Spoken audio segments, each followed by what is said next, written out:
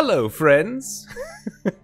It's always at the last moment that tech refuses to work. I check everything, I check all the boxes, and then the mic refuses to work.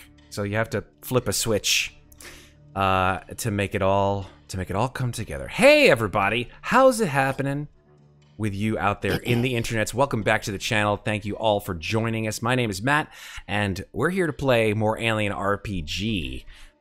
It's been a favorite around here for a long time, so I'm hoping we continue to make it one of your favorites. Arrayed around me, I have some awesome players, some of whom are brand new as of this episode. Yeah, that's the way it works around here. We're gonna introduce everybody, and where you could potentially find them on the internet, starting with this lady right here to my direct right. And that's Julie. Julie, go ahead and tell everybody where you can be found on the internet.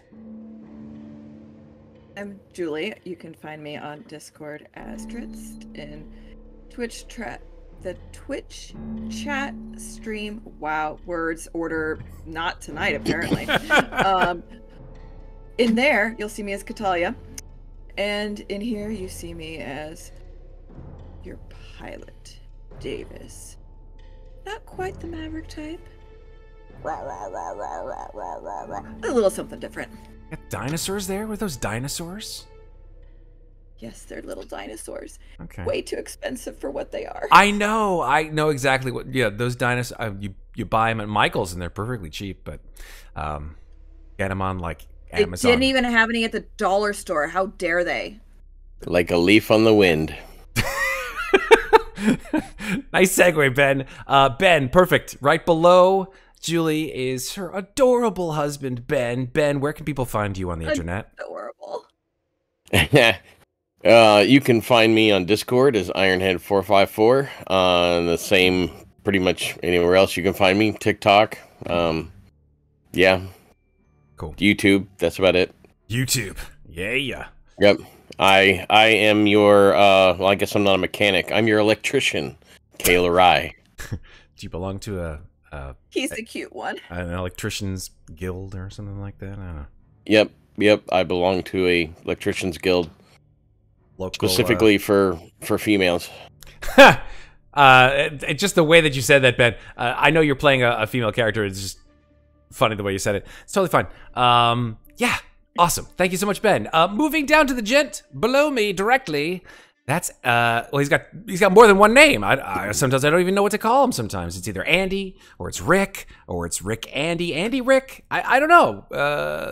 Tell us who you really are, sir, and where you can be found on the internet.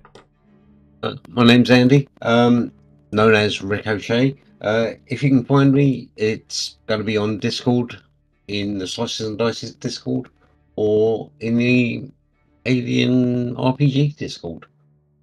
Both amazing places to be. Speaking of which, let's go into chat to make sure that the people who are here in Discord have an ability to get on. Go ahead and click on that link if you're in chat. You'll get right onto our Discord. If you're watching this at YouTube, you'll find the Discord link in the doobly-doo, as they call it. Is that what the kids are calling it? Skibbity doobly doo something? Close enough. Yeah, I don't even know. That's fine. Super. And then we have a brand new face here on Slices, and that is Sean. Sean, who's coming in with like 24 hours to to spare here. So massive ringer. Thank you so much, Sean, for coming in and playing a new character, new person on channel. We did this so fast it made my head spin. But yes, tell everybody. New person who this. Yes, exactly. Tell everybody who you are and where can you be found upon the internet. So I am Sean. I'm just coming in clutch, so hopefully I don't die too quickly tonight.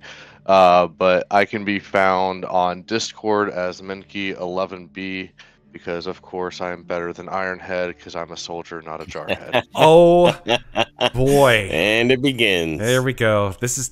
You'll pay later. I really hope that you guys actually are rivals in the game and not just rivals in real life, because that would make this so much sweeter and more... just more lasting, right? just want this to be last. Like the game ends, and then like you get little shit thrown across your yard. Hey, hey, I only died once in that alien game last night, motherfucker. And next, My thoughts the Right. whole time as I go after Ironhead. You're going down, dude. Going down. Super. And then finally, we have a perennial favorite here on the channel, of course, Red Platinum, who has deigned to change his awesome background for our awesome game. Thank you so much, Red. Tell everybody where you can be found on the internet, please. You can find me at different places, though, most likely, as with everybody else here, in our Discord, where I post about other games I can get into, and backstories for all my characters. But the backstory for this character is he's a corporate liaison. So the one person that I think everybody hates, except for the other corporate liaisons, probably. Yeah. But then again, maybe. Listen, if your character happens to die, you can just sort of just flip into the other corporate liaison and just continue on being, you know, a dick. I mean, the character, not you, right? I mean, so like, yeah. What? I don't think the corporate liaison is called Richard, though. That's an old joke. Yeah, that's an old one. Although I did say that to my kid the other day, because I didn't call him a dick. Oh my God. Okay, let me say this again. I used the name Dick, and my son said, he's 9, he's like, Dad, come on. I'm right here. You can't use that kind of language. I go, no, his name is Dick. And he got really upset. And then I had to explain how people made really bad choices with names long ago, and still do to this day. But that's okay. We're just gonna ignore that and move on. All right, are you guys ready to play some Alien RPG? The music is with us. Now we just have to get in the zone, get in the mood, and go with Act 2. I don't know why it says Act 1. I'm gonna change that. I'll probably have to change it. Can I change that? Let me see. Let me check. Yep. Oh, can I change that? I'll have to change that in post. I'll put a little border on it that says Act 2, not Act 1. Something I forgot to do.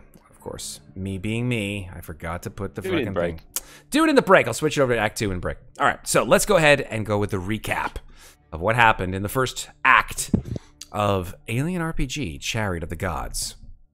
The USS Montero, a company licensed towing and salvaging vessel, was traveling through deep space with a literal gold mine of precious gases and metals trailing behind it.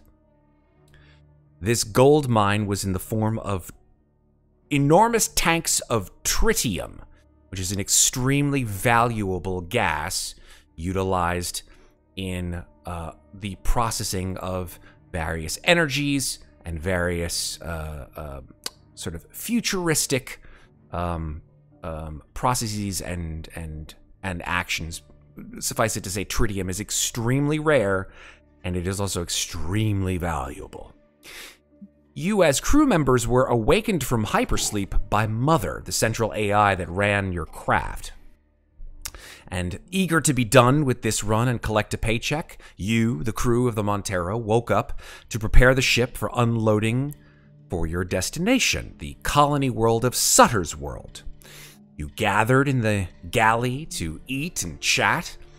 However, through a quick inspection of the star charts, you determined that you were nowhere to be near your intended destination, and that the darkness of space and the insufficient information from your star charts indicated that you were in the deepest regions of unknown and undiscovered space. Checking in with Mother, Vanessa Miller, the ship's captain, learned that a distress signal from a nearby spacecraft was the reason for your untimely awakening. With some quick piloting skills, Leah Davis, the craft's pilot, was able to narrowly keep the Montero from crashing into that spacecraft in question, a derelict spacecraft that hadn't been seen in over 70 years. Captain Miller learned from Mother that the ship, called the USCCS Cronus, was the source of the USCSS Cronus was the source of the distress signal, and that you were under orders by the company, aka Whalen Yutani. What's up, Whalen? Yeah. And that a salvage operation was mandated by company rules. Company agent John Wilson, of course, was on board to ensure that WAYU policies are followed to the letter.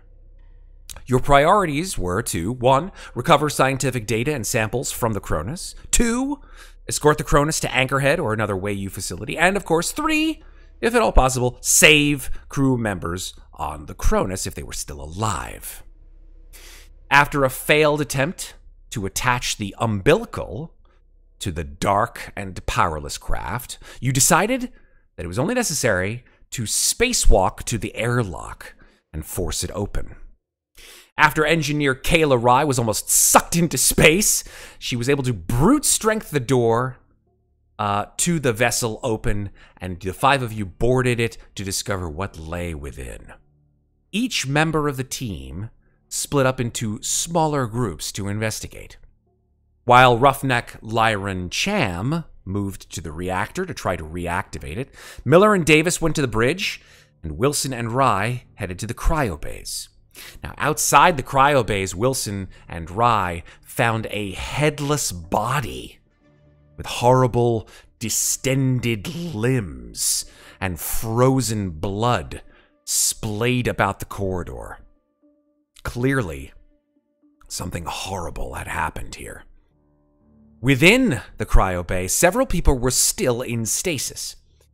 And now, while investigating the bridge, all of a sudden, Mother came online, powering up the reactor and the life support systems, perhaps as a reaction to you, the new presences on board the Cronus. The temperature increased, air scrubbers activated, and lights began to turn on. As a result of the life support systems coming online, the sleeping crew of the Cronus awoke from their hypersleep in the cryochambers and began to interact with you, the crew of the Montero. Now, the crew of the Cronus, at least those that are left, were 4 in total. We have Second Officer Albert Johns, Medic Liam Flynn, Scientist Daniel Cooper, and Company Agent Laurie Clayton. A 5th member of the crew, Colonial Marine Reed, unfortunately seems to have died in cryosleep. And now, when the crew of the Cronus woke, they seemed to suffer temporary amnesia and acute disorientation, most likely from the long time in stasis. Dr. Cooper, for one, actually complained of very sharp headaches immediately after awakening. They clearly needed some kind of medical attention. Now, while all this was occurring, Lyron Cham discovered horrible globule-like eggs, which seemed to have grown all over the cargo bay and the reactor. And as he investigated, we saw, but he did not, a massive shape dropping from a hole in the ceiling onto the floor behind him. And that is the last we see of poor Cham. Speaking of poor ends, Dr. Cooper, back in the cryo bay, began complaining of massive migraines. And before long, he began to speak incoherently, muttering nonsense and beginning to froth and seize and throwing himself all over the cabin. At once, spraying blood all over, the good doctor's head split apart, birthing a horrid monstrosity which fell onto the floor from his skull with a plop.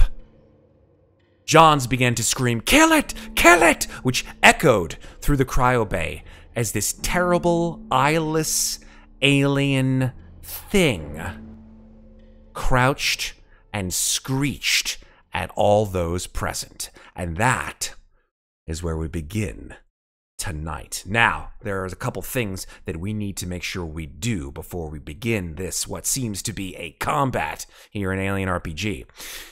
Those of you who kept their helmets on are still using your air supply. Those of you who removed them once the air supply began on the ship, you don't need to worry about that. But those of you who stayed their helmets on are going to need to roll air supply twice more.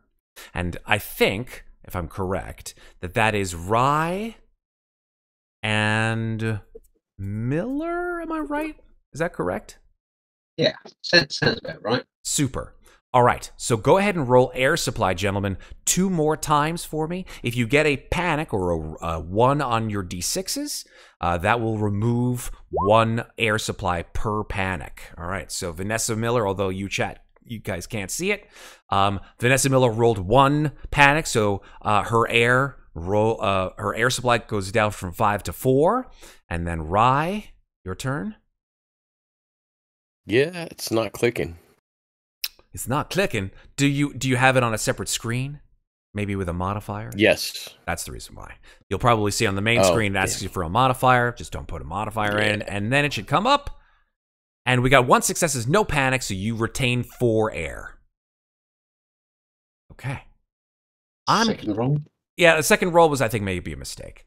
Okay. So let me move, I guess we'll just start off the old-fashioned way. Now, those of you who can see the screen will now see that Miller and Davis are actually at the bridge. The life support systems are now flashing green. There seems to be air scrubbing and air filtering through the cabin. And so because of that, I'm going to give everybody on this ship light within the entire ship, which means I'm going to activate daylight mode. Those of you in areas which have obviously blockages with walls and stuff, you won't be able to see through the whole ship, but you'll certainly be able to see within the confines of where you are currently. So there you go. The lights have turned on, folks. You're able to see everything around you without having to worry about the lights on your suits. Okay. Now, where the action is not here, however, folks. It's down in Cryo Bay 1. Let me see if I can find y'all. Doors got closed on us. Uh-oh. Well, let me find you first. Let me zoom out. There you are. Okay, let me find you. Should I ping? Oh, you don't need to ping, because that won't matter. All right, I have found you.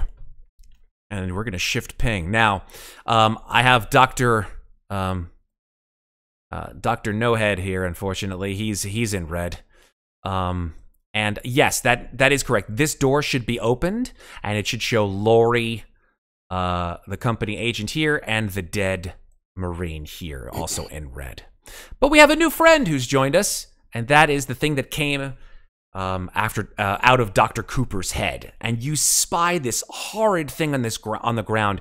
It sort of wobbles about on spindly legs, 4 legs. It has a long tail that extends probably twice its length. It has no eyes. It has a pure black carapace that covers most of its head, and a mouth full of needle-like chrome teeth. And it sort of looks up at the closest individual closest to him, and I believe that's you, Rye. And it just screeches at you. Here, let me give you a little FX.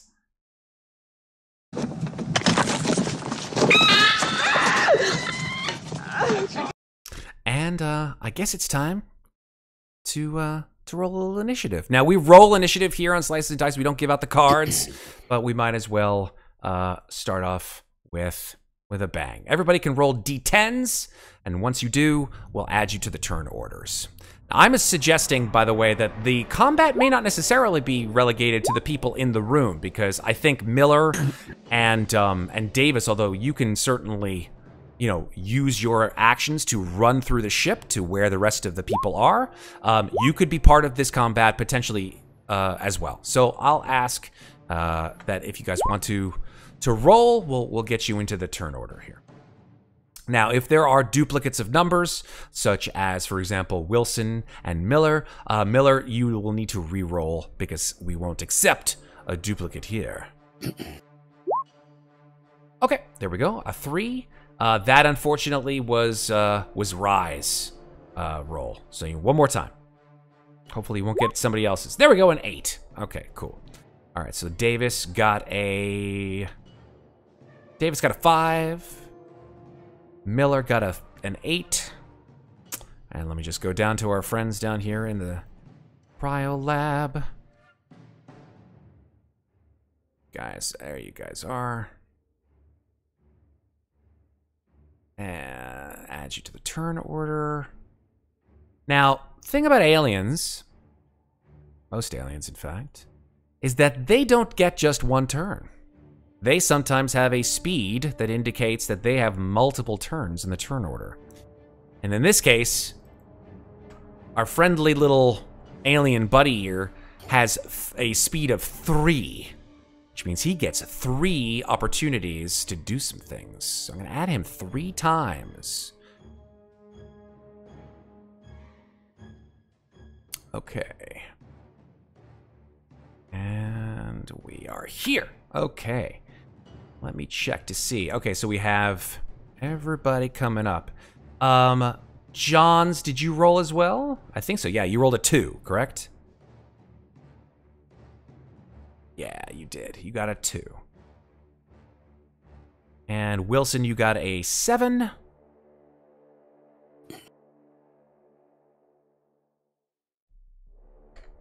I think we got everybody. Leah Davis, Vanessa Miller, Albert Johns, John Wilson. I think that's it. Rye. Oh my gosh, Kayla Rye. How could I forget? Yeah, how can you forget the one that's probably about to be attacked? She got a 3. Cute. Too cute to fight. Remember? Adorable. Too cute to fight, absolutely. So let me just now roll Not for... cute to die. Rye, die, they all sound the same. All right, so I'm gonna roll 3 more times for our friendly little alien guy here. Once, and that is a 10. That's good for you guys. And twice, a 4. That's bad for some, good for others. And then finally, a 1. That's super bad. That means that the thing will go first. Okay. Let me go ahead and go ascending, like yet, and bring this onto the board so the chat can see it. So that's what we've got for our turn order here, folks. We've got the creature going first. Now, alien attacks go like this, in case you haven't had the chance to remember. Aliens have a random set of 6 potential attacks. So I will roll a d6 to see what this thing wants to do. I rolled a 5. Usually, higher numbers are worse than lower numbers. So let's see what a 5 is on this creature. Well, that's interesting. That is a leg bite. Which looks like, yep, so this creature screeches, moves through the zone towards you, Kayla, just like that, and then rolls 1 success on her leg bite, doing 2 damage. With a snarl, this creature bites your leg. If the attack causes any damage, it automatically inflicts critical injury 53. Even if the victim is not broken, triggering an immediate panic roll. So it does 2 damage. But we do have armor. You do. So roll that armor roll, please. Yeah, let me figure out where it is. It's in the middle towards the bottom of your character sheet. You can click on it and then make sure that, again, the modifier will come up on the screen. You don't have any modifiers to armor, so go ahead and roll it and let's see if you get any successes. You're going to need 2 successes. You got 0 successes. Yeah. Oh, shit. Okay. So, yeah. Critical injury 53. Let's see what that is. I'm looking in my little rules here under critical injuries. Critical injury 53 is a leg artery cut. So this is bad. This is a fatal injury with a time of 1 turn. So that's 10 minutes. The action here, unfortunately, is that you will take the 2 damage. I don't know how much actual health you have, but taking 2 damage doesn't matter because you're automatically broken. And to run anywhere becomes a slow action, Recovery from this is D6 days. Let me roll and see how many days this will take for you to recover. 3 days to recover from this. That is its turn. Albert Johns, it is now your turn. What do you want to do? Well, since I just woke up from the cryo tubes and having known that these creatures were on the ship beforehand, I stashed my service pistol under my pillow in the cryo tube.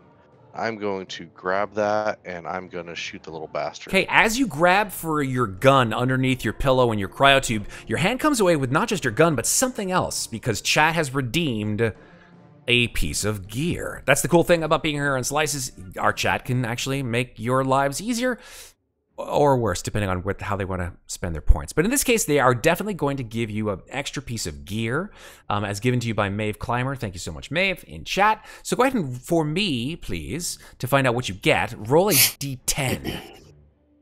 All right. A 2. All right, let me check my little table here of gear. That is a stun baton, which I'm gonna grab. Right. I'm gonna grab that from the compendium and I'm gonna put it onto your character sheet so you have that possibility as well. So Johns has a pistol and he will also have a stun baton. Yep. Let me grab that. Put that into your armaments. And there you go. You've got a stun baton as well as a service pistol in your character sheet. All right. Awesome. I am still going to go ahead. I'm going to hold on to that stun baton. And I'm still going to try to shoot the little guy. All right, go for it.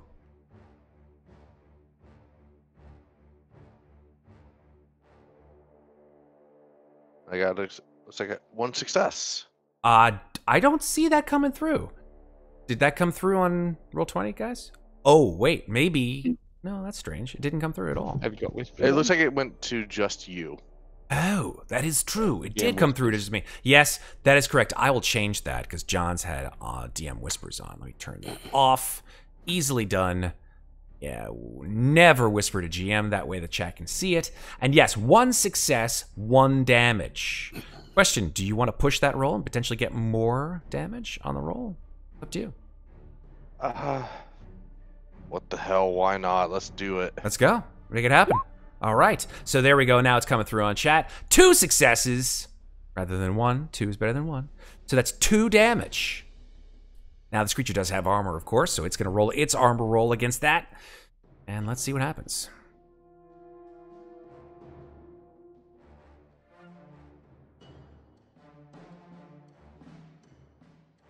Where is it? Sorry, folks. It's in the way. I'm gonna move it if I can. Where are you? Darn door's in the way. There we go. Now it's like here. It's like in the way. So you would still have a beat on it. I'm gonna put it like right there. That's fine. All right. Here we go. Armor roll. 1 success, so it only does 1 damage to the thing. Okay, so you line up your shot, and you watch as the bullet certainly hits it, and you see like a little spattering of some kind of awful blood-like fluid that sort of emits onto the floor next to it. And as it hits the floor, there is a hissing sound, and this horrible stench, Rye, comes up. Now, Rye, as you look down at your leg, where this thing has bit you, I would like Wilson and Johns to give me a observation roll, please. Okay. This is Side a would that be? very big wound coming off of Kayla Rye. I don't know why it double rolled. Ignore the second one. Right? 2 successes in a panic. 2 successes in a panic, and Wilson has a ton of stress. I forgot about how much stress you accumulated in the last session. Go ahead and give me a panic roll, please, Wilson, as you see something horrifying, potentially. Do I click for panic rolls? Yeah, on the top left where it says stress, you can just move your mouse over to the actual character sheet. And it should say stress. Yeah, that runs the panic. You keep it together, surprisingly. I'm very cool about that. Yeah, so you like look, but you sort of grit your teeth and your fingernails sort of go into your palms, but you keep it together. Kayla, Rye, I would say that both of these successes from John's and from Wilson are successes. Do you folks want to bank any of your successes? All you needed was one. Do you want to stunt any of these successes? What are my options on this one again? Let me give you the observation stunts. Here we go. Is it coming for me? Are there more of them close by? Or how do I get in past away? Now, this is specifically in looking at Kayla Rye and the creature. So, do you want to stunt any of those? I'll go ahead and pocket mine. Okay. I'll stunt it and say, is it coming for me? Okay. Let's check something here.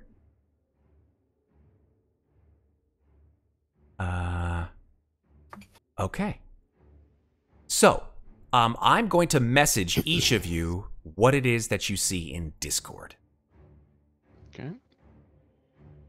Don't mind me, folks. It's just a private message. It means absolutely nothing. Okay. Sure.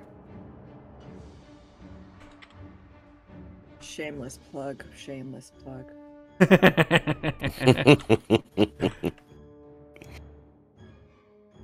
Okay, that is to you, and then to Red. I think when did I message you last, Red? It hasn't been a long time ago, but.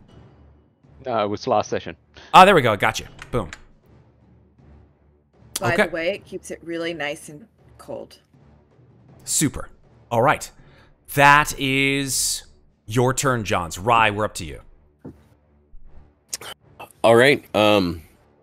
It's no longer attached to me, right? No, it bit you hard right on your thigh, and it came away. And it sort of like looks at you with this sort of strange sort of jauntiness to its enormous oval head, and then it almost sort of like moves back away from you. Okay. Since it's that close, I'm gonna hit it with my cutting torch. Do it. Do it. Do it. Okay. Ooh, that's weird looking. Undo. Alrighty. That is... Oh, dude. One success, but a couple panics here. So go ahead and roll your panic roll as you attempt to just swing your cutting torch at this creature. Where's the panic? On the left-hand side of your character sheet, you should see something that says stress. Now, of course, your stress levels are right below it, but if you mouse over, There we go. you should see the... There we go. Oh, jeez. Okay. Oh. Rye screams this awful scream as she attempts to just wave her cutting torch at this creature. By the way, Rye, you're also going to need to make a power roll as you may lose some power in your cutting torch. So if you look on the bottom left-hand corner of your character sheet, you'll see that. One success, super. So you do not lose any power to your cutting torch.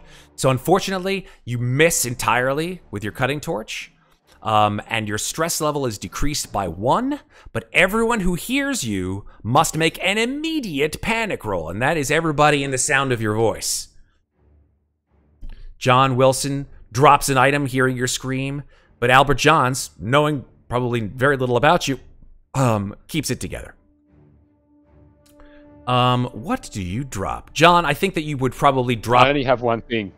Yeah, go ahead. You drop the one item in your inventory. Which is the maintenance jack. Which is your maintenance jack. You're like, ah! And it hits the floor. Unless you want me to drop the armor suit. No, you can't drop that. It's possible. on you. So yeah, your stress level does go up by 1, though. Okay? Yeah. All right, we're moving on. The creature, it's its turn now again. What's going to happen? I'm going to roll a d6. A 5. Oh, boy. Okay. That is, that's another leg bite. Okay. I think that it would squeal and run away from you, Rye. And it would... Who's the closest to it? Yeah, he's going to go for Wilson. Let's have him just... And no one's in the same zone as me, right? Nope. No one's in the same zone as you. Okay. So it runs, it just sort of squidges through the material here on the cryobay, sort of without... you've never seen anything this small move this fast. It just jumps up onto one of the cryobays and then moves and tries to jump and bite your leg. Here we go. Okay. If only I could dodge. Well, it isn't your turn yet. So you could potentially block it if you had something metal in your hand, like, oh, I don't know, a maintenance jack or a gun or something like that. You could use close combat to block this, but you got nothing.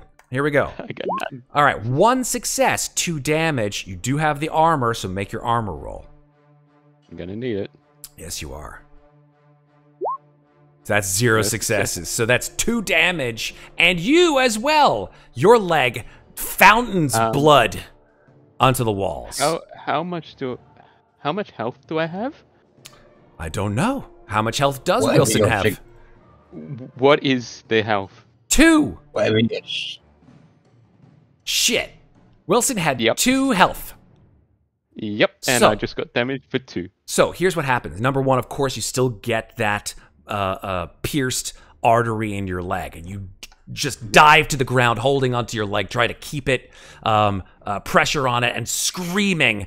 But your vision starts to cloud, and I want you to roll a d66 because you've hit the 0. Yes, I've hit the 0. D66. Here we go. A 33. Let's see what that is on my magic critical Bang in the injuries center. table. It is broken ribs. Your mobility and close combat take a -2 penalty. It's not fatal, but the leg injury certainly is. Let's see how long the leg injury may last for d6 days. The leg injury will last for 5 days, and the broken ribs will last for 2d6 days. That's 4 days. So here's what happens, I think. So, Wilson, as you grab for your leg, you like sprawl out and slip on your own blood, and you land hard on your maintenance jack, which just careens right into your ribs, and you hear a massive snap. It's very hard for you to breathe, and you are broken. And you are certainly going to die in a turn in 10 minutes if you do not get some kind of medical aid. It is now Leah Davis's turn. Leah Davis, you're way up there at the top, girl. What do you want to do? So we are hearing all of this commotion, correct? Yeah, through your comms. Captain, I think we need to get down there. Yeah, what the hell is going on? Don't know, but it doesn't sound good, and I think we need to book it. Get out of here. I'll follow you. All right, let's go. Okay. So, how far can I move? So, you can move to the edge of a zone as a fast action, and then you can use your slow action to do another move, right? So each zone that you move to is is an action. So you can move essentially 2 zones sprinting, unless you have some kind of a talent that allows you to move faster than 2 zones in a turn. Don't believe so. So, yeah, you can get to there, but I would say you can probably get even further. I would say you can get to the next junction point, which would be around the corridor to this door. Like so? Like around here. That way. Yeah. We're not going to be too strict about this. We're going to play this fast and loose. I'll even open the door for you to see the next area. All right? Awesome. Cool. All right. So that's your turn. Yeah. John Wilson, you're in deep shit. What do you want to do? Would it be possible for me to medical aid myself? That's a good question. Let me take a look at the rules. I think the answer is yes, but Actually, no, you can't, because you're broken. And when you're broken, you can't do that stuff, unfortunately. Okay. So yeah, you can sort of mumble. You're semi-coherent. You're bleeding out. You see this horrible-looking black carapaced creature that's just literally bit you directly in the thigh, into your femoral artery, and you are bleeding out. So there's very little that you can do. Can't do anything this turn, can I? Unfortunately, not until medical aid is given to you. But I think that when you're broken, you cannot do anything. I don't have Sarah around to tell me rules. I'm paralyzed. All right. Okay. Sorry to well, then that's my turn. Yeah, I'm sorry to make your turn such a short one. But we are down to Vanessa Miller. Miss Miller, you just watched Leah Davis run out the door. What do you want to do? I'm going to book it after her. Okay. So, yeah. And then next junction, which is down here. Yeah, you guys can split and take the T fork. So yeah, Davis took over here, and you took over here. I'll even open the door for you, just like I did for her. Cheers. Okay. All right, and then finally ending the turn on our little friend who got the third one at the very bottom of the round here. Let's see what he does. Roll a d6. Oh, fuck my life. Oh no! Sixes. It's always sixes in my life. Well, I mean, it could be worse. Okay, so Wilson, you're broken. Man. You're on the ground. It's going to try to bite you in the throat. So it makes this horrible sort of bleat. And you see its fangs open up, and it sees that you're on the ground. Your eyes are sort of rolling back into your head, and it's going to make a throat bite action on you. Okay. Oh God! See, I called it. Now you can play the other guy. I'm just kidding. I mean, we may get you back in time. We shall see. I don't know. This game is fucking brutal as hell. All right, here we go. Bloodburster throat bite. Yes, folks, it's called a bloodburster. That's 1 success, 1 damage. So, if the attack causes damage, it automatically inflicts critical injury 61. So do I roll my armor? You do roll your armor, even though you're broken. You still roll armor. Mitigate 1 damage, please. So, -1. 1 success. So tell me how this life-saving armor with your compression suit literally saves your fucking bacon, at least for now. Well, could I flavor it that I did have Wilson not use his air supply, but would that be able to, because the visor is open? Sure. So maybe he's still got his helmet on. I love it. But the visor's just open. Yes. So it actually just bites into the neck ring of the armor. Oh, amazing. And you hear like a ting as this thing's fangs, chrome fangs, just splay out and then collapse on the metallic ring around your helmet. And then you're like, ah, and this thing just screeches and then slithers away from you. That is its turn. Apparently, when broken, I can still crawl. Yeah, you can crawl, but it would probably try to crawl right after you on its turn. Yeah. I don't think you could get away from it, unfortunately. No. Yeah. No. But that's it. As Maeve says, you can crawl, that's it. That's it. That's it. Wilson, I have bad news. Yep. Guess it's got another go. Guess who's next in the turn order, man? Yep. It went right from a 10 to a 1.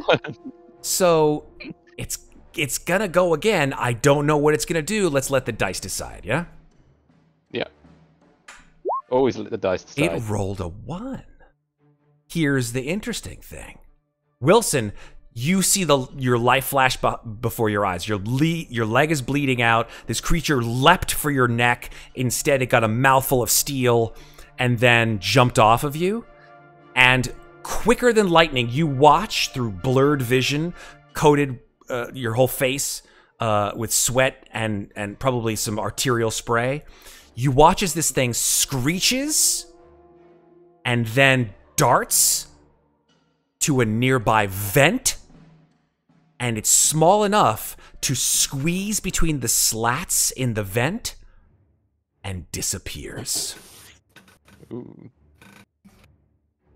So yeah, that's exactly what happens. It just slips into the vent and bye-bye, muchacho. So all of its turns are gone, but you're dying, so we're gonna keep on keeping on until we see what the hell happens to you. Rye isn't in a good place either, but for some reason or other, Rye is still on her feet, grabbing onto her leg. She's a roughneck. She is. Maeve Climber has redeemed another random piece of gear. Thank you again, Maeve. Who does this go to? Please let us know. Because it is Johns' turn at this point in time. Roll a d4? Sure, why not? I'll roll a d4. That's a 2, Maeve. Tell me who it goes to, please. Excluding John? Yeah, because John's got the stun baton in the last go. So it's either Miller, Rye, Davis, or Wilson. So you rolled a 2. I rolled a 2, so I'm thinking if you're gonna go top down, Miller, Rye, Davis, Wilson, probably Rye. That's what I'm thinking. Yep, Rye then. All right. Let it be duct tape. Let it be duct tape. Go ahead and give me a d10 roller, please, Ben. All right. A 6. All right. That is not duct tape. It is... Holy shit, this is the best. Is it a maintenance jack? No, it's not a maintenance jack. It is... He finds the one I dropped. It is, in fact, what you have probably wanted, and it couldn't be more serendipitous because you scrabbling around in the cryo bay, holding onto your leg, you spy directly to the east of you in Cryo 2 a personal med kit. Nice. I'm hobbling for it. Hobble, hobble, hobble. All right. And I'm going to patch myself up. Yeah. So you can, in fact, do that. Medical kits, I believe, give you bonuses to your medical aid roll. Let me just double check about that. So, med kit. Here we go. Personal med kit. Med kits actually will give you a +2 to your medical aid roll on yourself. So let's just check medical aid if you want to be able to stop certain things from killing you here. Yep, the medical aid roll. Yeah, medical Got aid. one in a panic. Medical aid is for recovery. Or if you are having a condition that you need to be able to use your medical aid skills to apply to a certain role. Let me just check something here. So, yes, health points for recovery will in fact be recovered for a number equal to the number of successes that you rolled. All right. So how many successes did you get? You got 1 success, 1 panic. All right. Well, panics can still occur when you're, in a situation like you're in, Kayla Rye. So go ahead and roll your panic and don't get a 10 or higher. Oh, fuck. So, okay, here's what I think happens. You got an 11. Okay. So I think you hear, like, scrabbling through the vents in your area, and as you open the med kit and attempt to apply it to your leg, you hear and you're like, ah! And this med kit flies apart. All of the bandages and sutures and material just splay and scatter throughout the room, and you have to seek cover. The closest place to seek cover, honestly, is underneath one of those cryopods. So your stress level is decreased by 1, but the stress level of all friendly PCs in short range, and that's everything in that room, increases by 1. So you're giving some PCs some serious stress, including Lori Clayton. Yes, we do have a few non-combatants. According to John Wilson, the medic is still alive. We do have Flynn, who's the medic over here, and we still have Lori Clayton, who's still alive as well. And we of course have Albert Johns, part of the Cronus crew. These 3 folks are still alive, so they could potentially help you. But that's neither here nor there. Unfortunately, Rye, your medical aid roll did not function. And you did add the +2 to your medical aid roll, correct? I did. Cool. All right. It is what it is. It's now Kayla Rye's turn. Wait, that was you. That was me. Oh, well then that was your turn, it seems like. Because that Yeah. was your slow action. Yeah. Okay. Did we skip Johns? I don't think so, did we? We did skip Johns. We did, yes. My bad. Yeah. Johns, go back to you. What do you do? Right. Who is the closest injured to me? Across the way in the other cryo bay, you do see Rye grasping her leg and hobbling over. She has screamed and she is hiding under a cryo tube. Okay, well, since And you she don't see is... Wilson, I don't think. No, you do not see Wilson from that angle. Okay, so since Rye is closest, I am going to move over to her and attempt medical aid. Okay, so you can definitely move up to one zone, and then I don't think the corridor is, to be honest, is that correct? Yeah, you can move to there. That's close enough. I think that would be your movement, and then your slow action is medical aid. Give it a shot. Okay. 2 successes. No panics. Johns, explain to me how this works. Well, in this case, I am dashing over there, having fresh adrenaline to get the grogginess off of me from waking up in those cryo tubes. It's amazing what'll happen with a little bit of bloodshed. And so with that adrenaline pumping, I'm dashing over there like a gazelle, and I am grabbing the med pack that went flying everywhere, and I am going to start working on stemming this bleeding and getting Rye back up onto her feet. Okay. Superb. I am going to message Ben. I'm going to message you something just to make sure. Okay.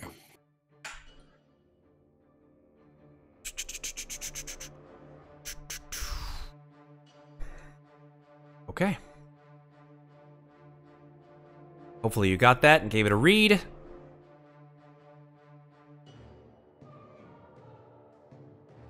All right. So yeah, we have removed the critical injury now from the medical aid use. Thank you so very, very much, Albert Johns. You've made a new friend. Kayla Rye, I think that makes sense. That's probably the reason why you didn't get to use your med kit, is because Albert sort of came in after the fact and he was able to stabilize you. Shall I think at this point in time, we still have John J. Wilson, who is bleeding rather profusely and may die in a shift, and if something is not is not done to save him. There is no threat at this point, so I'm actually going to bring our friendly NPCs on. We've got Flynn, who sort of rushes to your aid, and I don't think Lori Clayton would do very much other than sort of walk over to you and sort of like look down at your leg, Rye, which is covered by, you know, the bandages from the med kit, and sort of look down and go, "You all right?" I'm fine. You don't look fine. Meanwhile, I think that Liam Flynn would run over to you, sort of turn you over, begin CPR, and attempt to do medical aid as well. All right, so let's see. What is his medical aid roll? He's got a plus... Ooh, he's got a +2 medical aid. All right, let me just roll. I don't have his character sheet up and running, but let me just see if I can grab his stats, and we'll just do a quick roll from him. Here we go. Flynn. Okay, I do actually have his stats. All right, so medical aid, here we go. Incoming. You Ooh. could say he's in like Flynn. Damn, he's got some serious medical aid chops. He's got 5 empathy, 3 medical aid, so that's 8 dice. Boom. There we go. Fuck my life. Nope, that's 0 successes. He's gonna push it, and he's gonna get some stress. Oops. Can't push it on an NPC track. That's why I got those waggy-jiggy weirdnesses. I'm just gonna give him stress and have him do it again. There we go. Boop. 1 stress, and continue. There we go. 2 successes. Hooray! So, he saved your life, Mr. Wilson. For now, at least. So I think that you are, you're back with, I think you're back from being broken. He does give you those 2 points of health back, so you're back up technically to full, but you definitely have a massive, you know, bandaged wound on your leg. So I think that's where we're going to stop our combat. I think by this time, Davis and Wilson, if you guys want to move your way, it takes you probably about, I don't know, 2 or 3 minutes to run down from the bridge to Cryo 2. So I'll go ahead and move that to you. I'll move you to that area if you'd like. Yeah, please. Please. Yeah. Let me, whoops, hey now. Okay. Matt, I messaged you back. Cool. Thank you very much. All right, so I'm going to grab you both, and I'm going to move you both.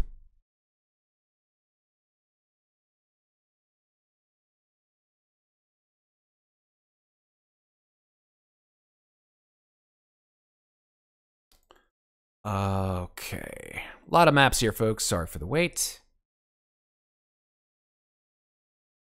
Okay, now we're cooking. So yeah, you two come running down. For the first time, I think you see what it is that Wilson and Rye saw when they first got to Cryo, which is the remains of this horribly mutated creature, potentially a person. They're wearing the remnants of a suit, which is missing its head. You also see scratch marks and claw marks on the cryo bay doors, and then the just seeping pools of blood that are coming from Cryo 1 and, of course, Wilson in Cryo 3. That's pretty much it. And yeah, John J. Wilson, you are not broken. You are not bleeding out. You've received medical attention, as has Kayla Rye in time. All right, let me give you guys a little bit more music. Or at least ambiance. You're right. I hope you're not thinking you're getting sick pay for this.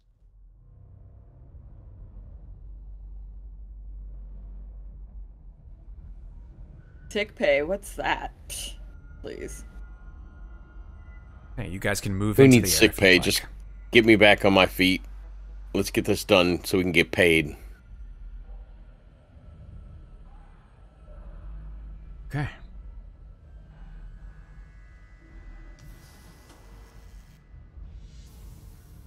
Miller and Davis, give me an observation roll. In this kind of a situation, I don't know if stress is going to matter, but we'll see.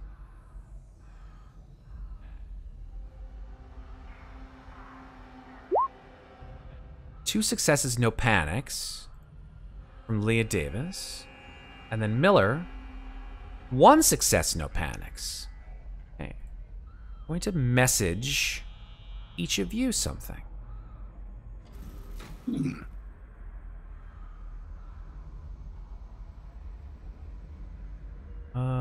Can I do that? Yeah, I can right click.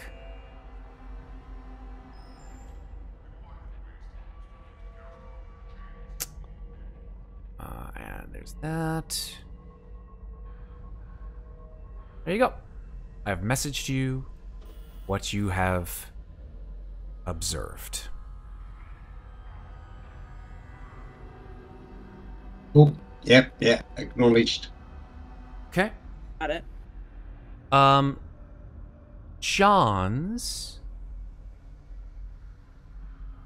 I don't actually think that it's necessary for you to make an observation, considering you did a medical aid roll on Rye. So I'm just going to message you directly. Sounds good. Oh, I did already. My fault. I messaged you. Oh, yes. Yeah, I messaged you already. So I've messaged everybody, the 4 of you. That makes sense. Cool. All right, so what do you guys want to do? What just happened? What the fuck just happened? Really say that. Right? What the hell? Where's Cham? Is he still He's in in the engineering? other room. Oh, Cham. I haven't heard from Cham. Haven't heard from him. There's Cham. Acknowledge. Acknowledge, Cham.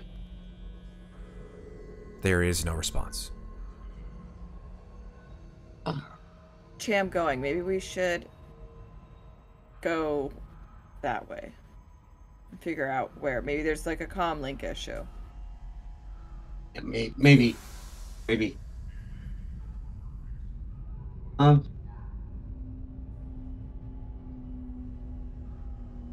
Yeah. Did you know?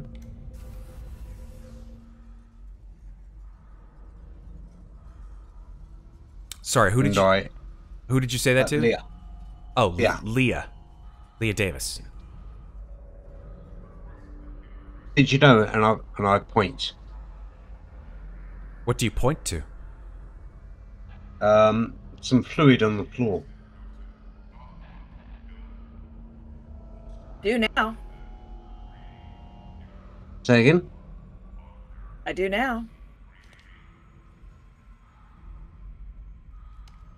Right. Don't really care.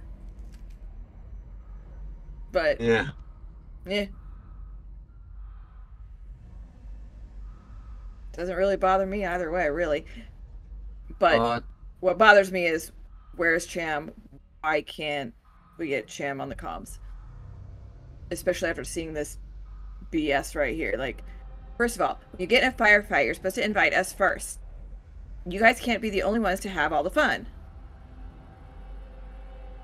Lori Clayton turns to Johns from across the way and says,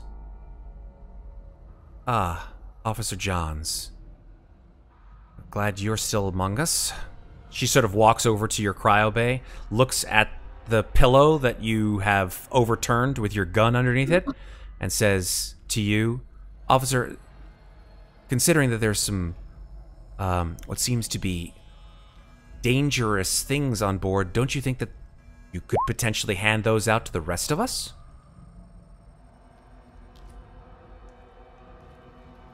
Oh, I would love to go ahead and hand some out to everybody. However, this is all that I have, and I need to make sure that I am able to continue my position on this ship. I see, yes, of course. So just fend for yourself, and the rest of us just, great. Fantastic. This is what I get from being asleep. For how long were we asleep? Only only 7 years, it's fine. Only short nap, 70 years. 70 years. Wonderful. Is the company still around? Yeah. Oh, well, good to see that the important things don't change. Yeah, you're gonna get a bit of back pay anyway. Yeah, I would hope so. So I guess we have you to thank for our rescue. Is that correct? Yes. Indeed. I'm assuming that means an extra share. I don't know how company share politics works nowadays, but my estimation is that with what we have on board, it's quite important that we return to civilization as soon as possible. Okay. Whilst we try and locate our engineer, do any of your people know how to link up the ship so we can actually tow you back to port? I'm I'm not a scientist or an engineer. I'm simply a matter of the liaison to Wayland Yutani. I'm sure that if it comes to engineering matters, well, perhaps Officer Johns has information regarding any of those matters, or well, considering we're the only ones left, and she sort of looks over at the Colonial Marine who's dead inside the tube. He would have been a help, I guess. Okay, fine. So let's engineering so we can find out bloody shipmate. Well, before we go any further, I think that it's kind of important that that we do something that I think Officer Johns would agree is probably a very extremely important thing to do. Don't you agree, officer? And she sort of like eyebrowses at you, Johns, and you know she's talking about the inoculation. Yes, we need to get everybody inoculated so we do not lose anybody else. Oh, and this inoculation thing. The guy it just exploded, he was inoculated? I don't remember him being do you remember him being inoculated, officer? I am still a bit fuzzy, but I know that we did do that, but we also still saw some people with symptoms. Right. That could have been psychosomatic, but give me one moment. And she sort of peers over at the body of Cooper, of Dr. Cooper. And she sort of like very sort of methodically examines and sort of looks in the pockets, and she says, "Oh my goodness." And she pulls out from Dr. Cooper's lab coat, spattered with blood, she pulls out a small vial of a sort of grayish black fluid. She says, "Well, there's your answer. Didn't get inoculated." Doctor, heal thyself. Isn't that the phrase? Indeed. That couldn't be a vial he was going to use on somebody else, or a spare one that he just shoved in his pocket? I don't understand why he wouldn't just take the inoculation himself. Unless he'd already taken it, and that's one that was extra or meant for somebody else. Or maybe he just doesn't trust the company. Well, suffice it to say, it really is quite important that we get everybody here inoculated. If there's only one vial, we have others. No, we have others. If they're still available. Johns, don't you think that we should probably get them all to med bay and get them inoculated? Yes, on the double. Excellent. Thank you so much. Now, officer? Yes, absolutely. Captain, do you think we should get going? Get your crew taken care of? Yeah. Obviously, we'll do that. I mean, let the men get inoculated first.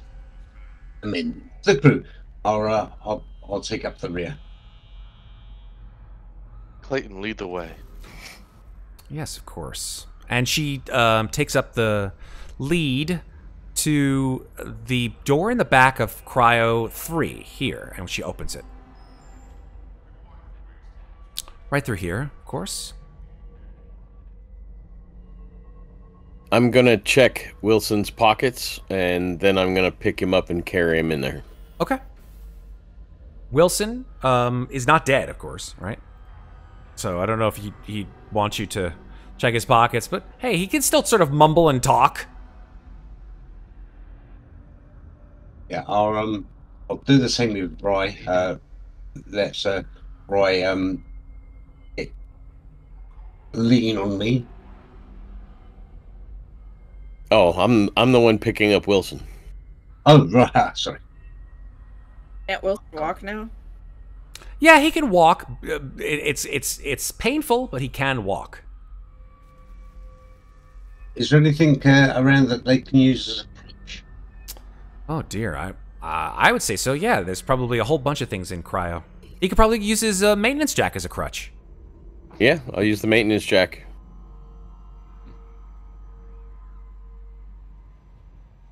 I thought when you drop it, it disappears. You know, it depends where you are. Okay.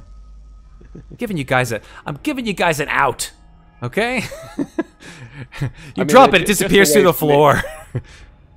They're right near the examination room. I think there would probably be a crutch in there. Yeah, there may be, in fact, a crutch, but just getting you in there in and of itself. You may have to go into the exam room, grab a crutch, and come out. I'm fine with that. Yeah. Can you throw a maintenance jack on my sheet? Sure, why not? I'll do that in just a smidge. Don't worry. I don't think you're going to need to use any heavy machinery anytime soon. Okay. Well, I am Wilson not is able to going move to hobble myself. I'm into stuck the. with a door. Yeah. Wilson is going to hobble into the room. Okay. With the classic old arm around the chest, because that's where he's. Even though he can't put an arm around in the back of his where he got hurt, it's just around the chest. So it's like, yep. Right on. Okay. I'm okay. Now, there are 2 personal med kits in this room. Flynn takes one and sort of offers it to any of the rest of you and says, I'm sorry that I didn't actually run over here and see that so many people were hurt. I probably should have just should have come in here. That would have been much more helpful at the time, don't you think? Sort of presses his glasses up onto his forehead. More than happy to distribute to you folks if you're in need of any pain relief. I could use some. Yes, You yes. did a good job, kid, but it's just old. Just old. I understand. No problem, sir. Here. And Wilson, you now have a personal med kit. So you can grab that from the you can do that as well, Ra. You could just type in maintenance jack or just jack, and you'll find maintenance jack and just drag it onto your character sheet into your inventory, and it should pop up. That's the great thing about having a compendium. Roll 20. What would it be under? It would be under Med kit, personal. Yeah. But would it be under gear or? If you just type med kit in the search bar, it should pop up. Yeah. Okay. Oh yeah, personal med kit. That's the one. That's the one. Okay. Yeah. Okay. Check something here. Alrighty. So, you guys are noting, of course, that the air is on.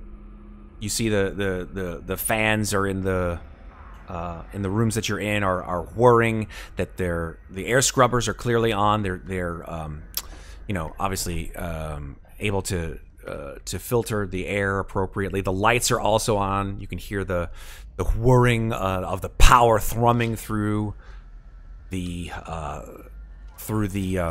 ship. But I think one thing that you folks did notice when you were on in the bridge when the power came on is that the engines are still not on. Okay? Just an FYI about that. Now, those of you who don't have your helmets on, who are breathing this air, the air smells really stale. And personally, you probably would think it would be very heavy in carbon dioxide.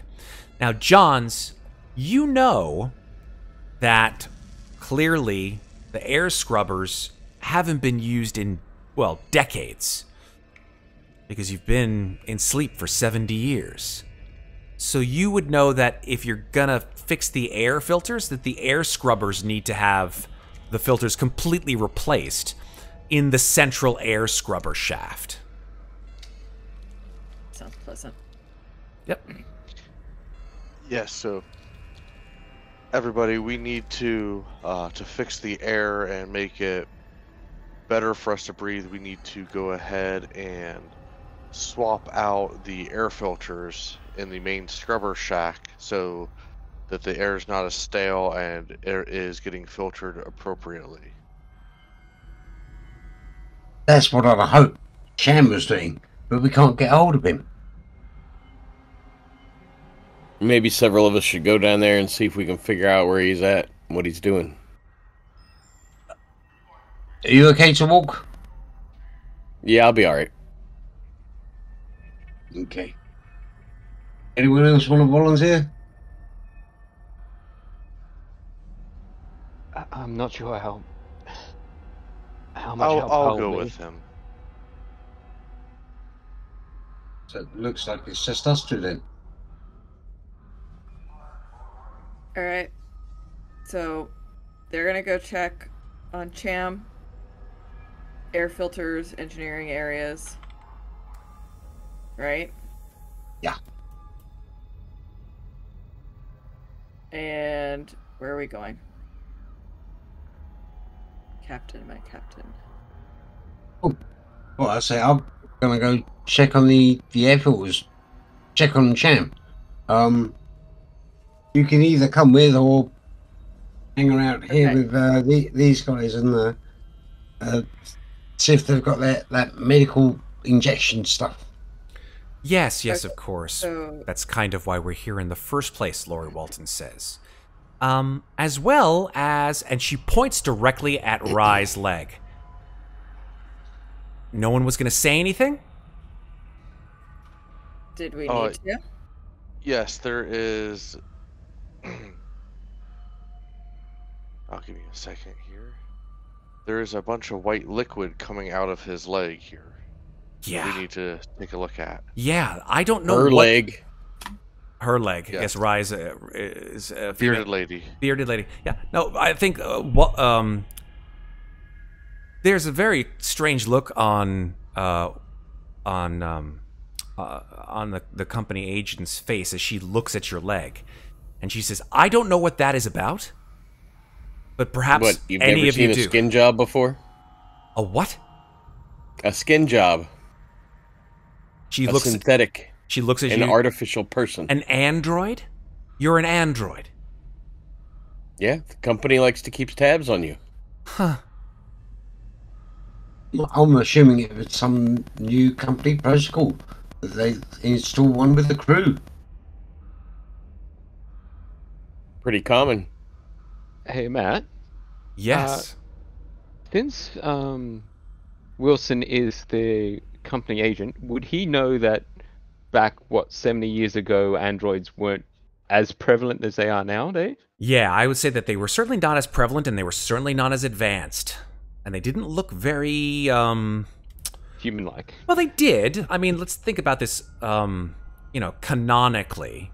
Androids have been around since, if we talk about Covenant and all that jazz, Prometheus. Wayland made the first real sort of human-looking androids. They didn't act very human. They acted very stilted. And their mannerisms were not at all like those of your average everyday person. Speaking of average everyday persons, hey Raiders! Thanks for joining us! Looks like we've got a little bit of a raid going on. Really appreciate you guys being here. Hope you guys have some fun on our channel. But yeah, I think that Lori Clayton is kind of a little bit shocked that you are so human-like and so human acting, I guess. And Wilson will just say, they are still Wayu property, but they're a little bit more, how'd you say?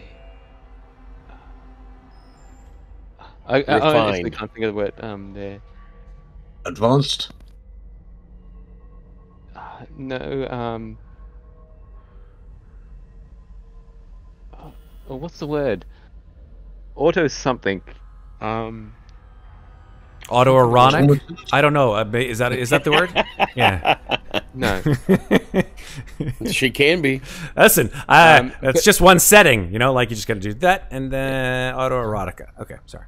No, basically the saying that she has her own opinions and thoughts about things. Mm-hmm. So more autonomous? Autonomous, yes. Autonomous. That's correct, yeah. Yeah.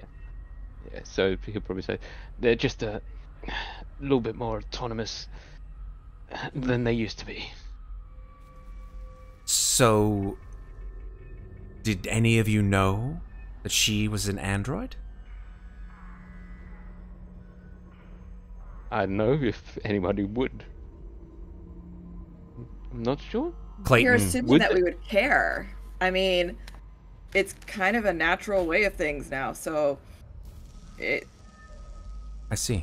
Look, everybody just does their thing as long as they're doing their job well and it's not affecting us negatively. I really don't give a damn. Do you got something against androids? Me personally? No. As long as they follow orders. I follow AU's orders. She smiles. Well, then we won't have a problem.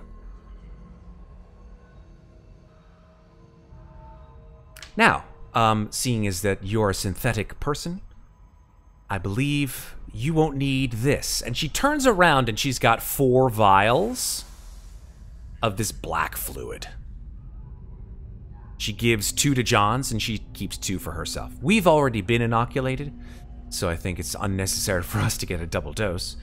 But, Captain, Ms. Well, you need to give one to Cham. You need to Yeah, give- how about it? I gotta have one for Cham if I'm going down to find him. That's totally fair. She gives 1 to you.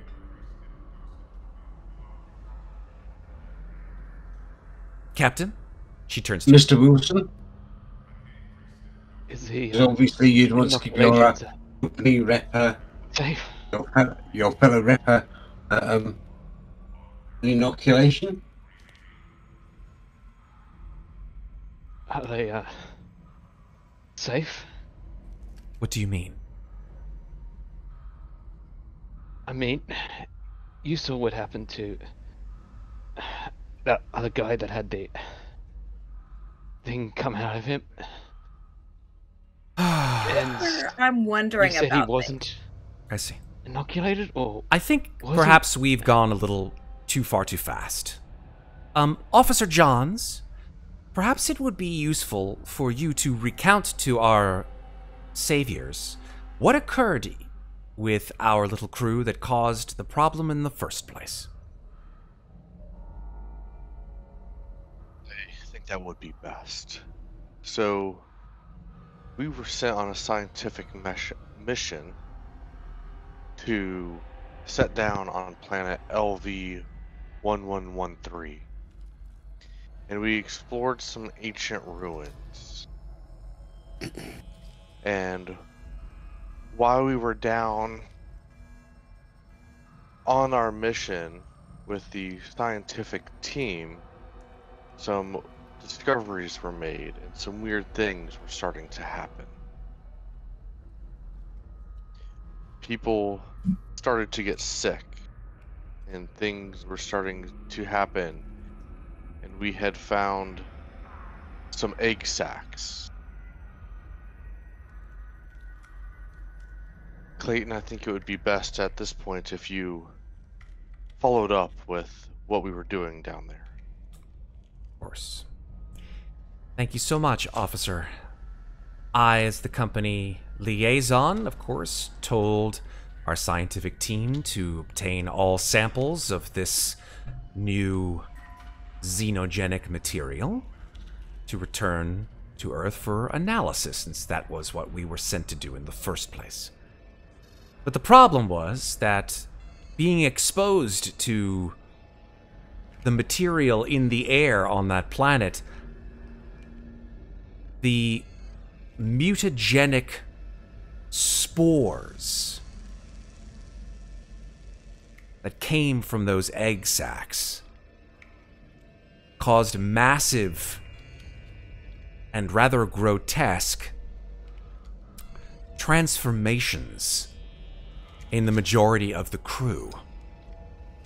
Scientific minds like Dr. Cooper, of course, were brought on board in order to find a cure before we all suffered the same fate. Dr. Cooper did, in fact, find a cure. And it was this. And she holds up this vial of black material. And we call it the Draconis 26 strain. Since the Draconis 26 system is where we were in the first place. And I think that you guys all know where Draconis 26 is. Considering where you are right now, which is in an uncharted star system. Draconis 26 is on the other side of the galaxy. Hundreds of light years from here. Well, that doesn't make much sense at all. Well, it does in a way if they've been traveling at sublight speeds for 72 years. So here's a question for you. So you're saying that we should trust a vial of antidote that's over 70 years old? How do we know it's not lost its efficacy? Like, even gonna work? Really old. Well, if Dr. Cooper were still alive, I think that he would vouch for it, considering he still kept it in his pocket. I think that he would have certainly stated that it was viable. But Yeah, it but was it- kept in his pockets, And in the cryo tube. he didn't trust it if he kept it in his pocket. No, I believe that that's incorrect and quite a large assumption on your part, Captain. Why would you say that? Well, if he's got it in his pocket, why else would he have it in his pocket? Most likely to keep it so that when he was out of danger, he could give it to the people who needed it to be inoculated against this vile threat aboard the ship. I thought you said everyone had been inoculated on this ship. We have been inoculated, except clearly for Dr. Cooper. Because if you're not inoculated, and she points at the sort of red spatter on John's, that is what happens. So once again, But that's, and she sort of takes the material and she plants it into a syringe, and she hands it to you, Captain Miller, and says, "It would be advisable to be inoculated against the threat." okay. And that's it. Who comes first? So we got. And you said we only have 4 inoculations. That's correct. One I've given to you for your engineer, I believe. Mm-hmm. And what about Davis here? And Ray and Kate. Boy. Okay, so you drink it. Okay. It's like, it's in a syringe, so you could drink it or you can inject it. It's fine, either way. Okay, so you drink it. You pop the cap and drink it. All right. It tastes like absolute horrible, slimy, salty, grotesque sludge going down your gullet. But Miller's fine. Whatever. I grab one, say, yeah, hell with it, and then just inject it into my leg. Okay. Done. Wilson? Need a I'm not hand, sure. friend. I'm not sure if it will have any ill effects on previously injured patients. Has it been tested thoroughly? We've taken it. She looks at John's. So that's I can help you if you Two. want. We're still here. We are. And we've been here for 72 years. in cryotubes. So? So was the doctor. The doctor clearly didn't take his And he needed hadn't transformed inoculation. until he got out. That's correct. That's what I'm saying. I just don't think it's had enough testing.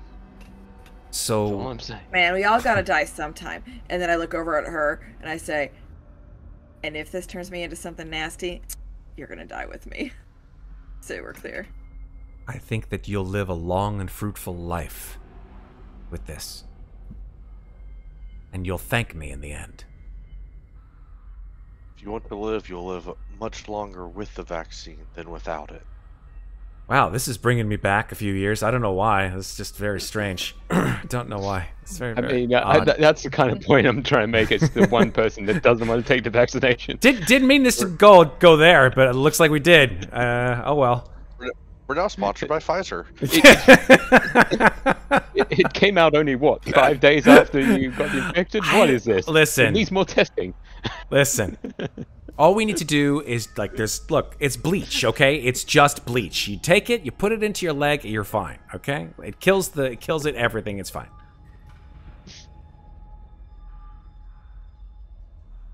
I'm sorry, but I just don't trust it just yet.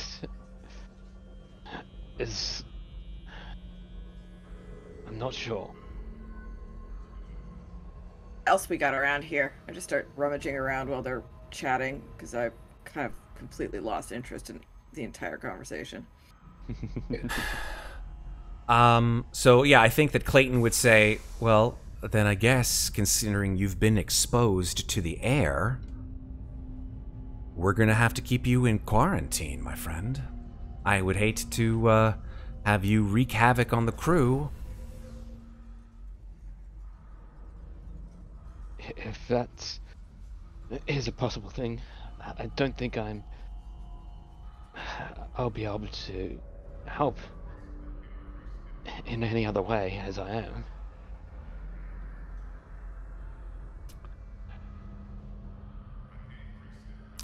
I'm sorry to say this, Mr. Wilson, because I myself have allegiances to the company, but I also have allegiance to my own well-being. So it remands me as not acting, of course, captain. That, of course, is, and she points to John's, that, of course, belongs to Officer Johns, Second Officer Johns there. But as senior liaison to the company, I believe it falls to me to ask Officer Johns to remand you into custody. Yes, I do believe that is correct. And if you are not going to take this vaccine, we are going to have to place you in quarantine. Or if you are too scared to give it to yourself, we can have one of your crewmates do it for you now. Oh, I'm happily able to do that for you. Great. And if you're worried about it hurting, just slide your little britches down a little bit. We'll give it to you right in the tuchus. It won't hurt a bit. I mean, come on. Look, I'm not. whatever. Choice like is yours, people who but you said- have seconds to It's like decide. It's like the people who said the smallpox vaccine was like a complete joke and then they died. So, like, how about we just move on? Take this, shut up, take a shot of something. Who cares? Sure, we got some stems around here or something if you need a little boost of energy. Do we have stems around here? What we got going on? What else is around here? Hey, you look all over the place. You probably do see some stems. While I'm rummaging, I'm kind of slyly sticking a few of those in my pocket. Okay. So let's cap off this thing. Wilson, are you intending to have the inoculation, or are you intending to be remanded into quarantine? I'm probably being remanded into quarantine because Wilson is pretty much putting his foot down saying, I don't trust this. It's not been tested enough for me to trust its inoculation. And I'm not going to be a test subject for it. It's your life. Apologies for this, officer. And she sort of just motions to you. Now, we're going to freeze at this point in time, because technically speaking, we've actually ended Act 1 after this little escapade with the horrible monster. And I think it's time that we take a break anyway so that I can give you your Act 2 agendas. We're going to start Act 2 directly after the break. So how about we go to break? I'll give you your agendas for Act 2, and then we'll see what occurs with our friend Wilson, who has been thrown in the pokey. And we'll go from there. Wilson! Wilson! No, he will probably take the vial, but he won't take the injection just yet. So he'll probably be in quarantine with the vials in case he does want to take it. Got it. Depending on what his, what is it called? The Agenda? What are we gonna get? The Yeah. brains all over. That works for me. Yeah, so he'll Once he gets his motivation, he'll see. he'll if he inject. wants to. He'll choose to inject if he wants. All right, makes sense. All right, cool. Yeah, folks, don't go anywhere. If that's part of his agenda. That's what was the word. We will see what your agenda holds. Don't go anywhere, folks. We'll be back just after this break. Stay with us. We'll see you in a little bit. All right, and we're back. Okay, so I've given all their players their Act 2 agendas. They should all be aware of what they need to get done. And, yeah, I guess we'll start off with, I guess, Johns and Wilson. Well, John's leading Wilson to quarantine. There is... John's leading John. To the John. The quarantine... yeah, the quarantine area, I believe, is actually on another deck. It's not on A deck, which is cryo deck.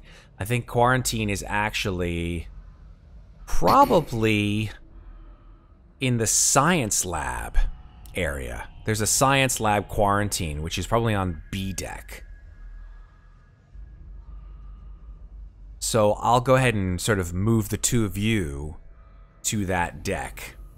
You go through various areas on the ship. You take the elevator down to deck B, and I'll just move Wilson and Johns to deck B. You guys can have a little scene if you want. Let me know how that goes. You guys want to chat? The funny thing is, it looks like Johns and Wilson are the bearded guys. They do. Yeah, this is They both have beards. it's super beard quarantine. Didn't you know? That's the way it works. So yeah, this is where they are. I'll just shift ping y'all. They're in Med Lab on B deck. So I think that with that said, Johns, you probably would go out of Med Lab and lock the door. So I'm going to go ahead and lock this door for you here. Boop. You read my mind. Oh, yeah. Locked. You're locked in Med Lab there, Wilson. Sucks to be you. And Wilson is just gonna probably take a seat on a bed or whatever he can sit on, and just give himself time to ponder what's happened, the situation he's got himself in, and just reevaluate what's happened. Okay. What does that mean? Reevaluate what's happened. Well, he wasn't expecting that this ship would have hostile contacts in it, and he was definitely not prepared for it. But ever after that, he was like, but that's not the reason why we came here in the first place. The reason why we came here is to salvage this ship. Is he talking to himself? No, this is all going on in his head, pretty much. Sure. Be careful of what you expose to our friendly players, if you know what I mean. Yeah. And while he was walking down with Johns, this was going on in his head, and he was just thinking, why did I forget that that was my goal? That I wanted to salvage the ship. I said it to everybody. Why did I forget about that? And to salvage the ship, I may need this inoculation to... And yeah, it doesn't take him long in the med bay to come to his final conclusion and end up inoculating himself and then after doing that, he's going to open like the little, probably like slide door in the door and just throw out the vial, showing John that he's taken the inoculation. John's the slat in the medbay sort of quarantine in a sort of like Silence of the Lambs-esque drawer, which is like pushed in and out. You see Wilson's drawer get shoved out, and you see that there is an empty syringe. It puts the syringe in the basket. Yes, exactly. Or it gets the injection again. Is John's able to see any blood or anything on the end of the needle indicating that he actually gave it to himself and not just ported it out? Yeah, I think that you can see that there is a slight drop of blood on the tip of the syringe. Right. Well, with that, I would go ahead and open the door for him then. Okay. And then we would head back to regroup. Fantastic. So the doors were locked before, but now, with John's prowess, he has unlocked them and opened them. Mm-hmm. All right. As you folks are making your way back from B deck, if necessary, to A deck, I'd like to find out what the other 4 of you are doing or saying, or, you know, what you're intending to do at this point in time. Well, I'm hoping to get a search party together to hunt for Cham. For Cham, of course, yeah. Cham has been missing. Yeah, this is pretty worrying. I suppose it does cut down on crew costs, but yeah, it is worrying that I'm missing a member of my crew. Right, Cham is your buddy.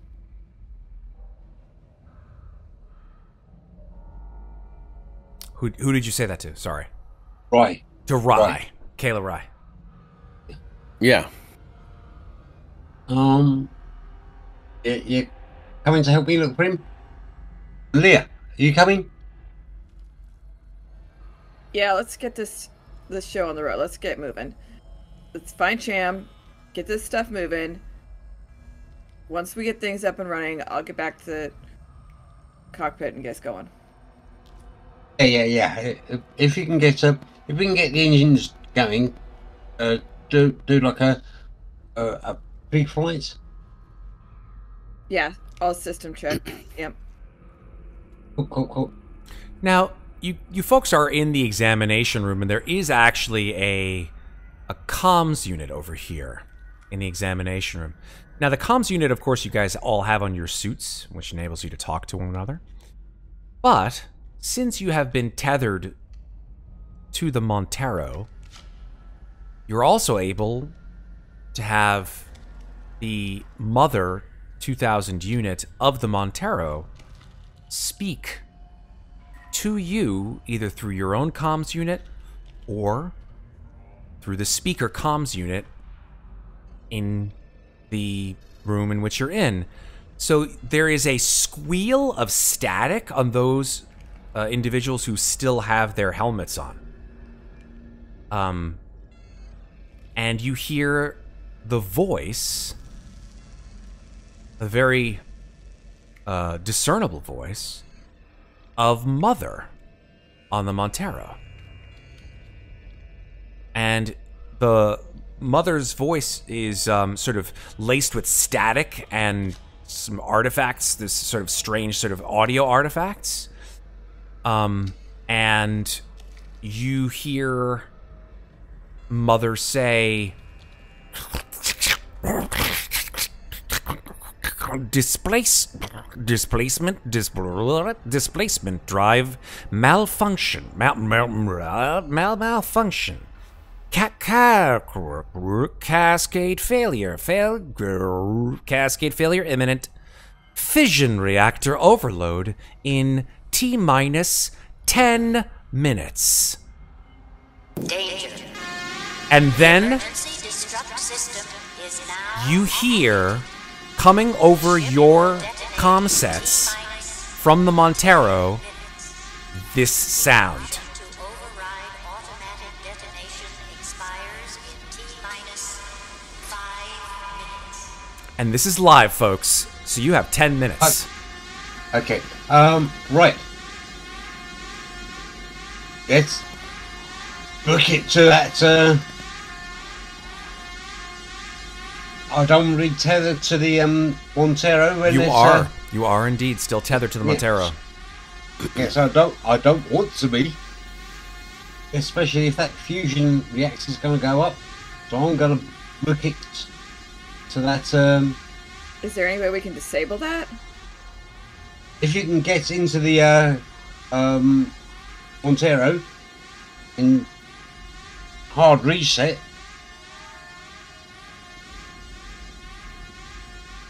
Well, that's kind of like our home, so why don't you guys look for Cham? I'll go run over there and get a hard reset. Okay.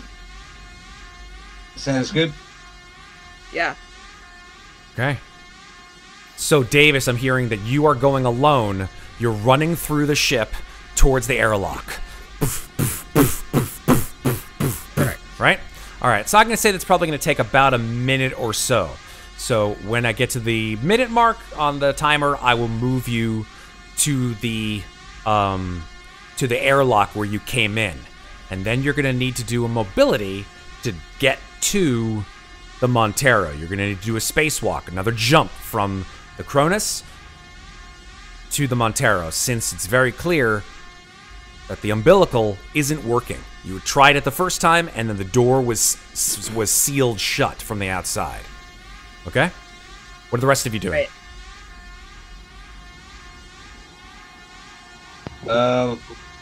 I'm gonna keep pace with Davis. Keep pace with Davis just in case she needs a hand, because yeah, that I don't want to be going spacewalking, but need to make sure that she doesn't go drifting off into space. Okay. So.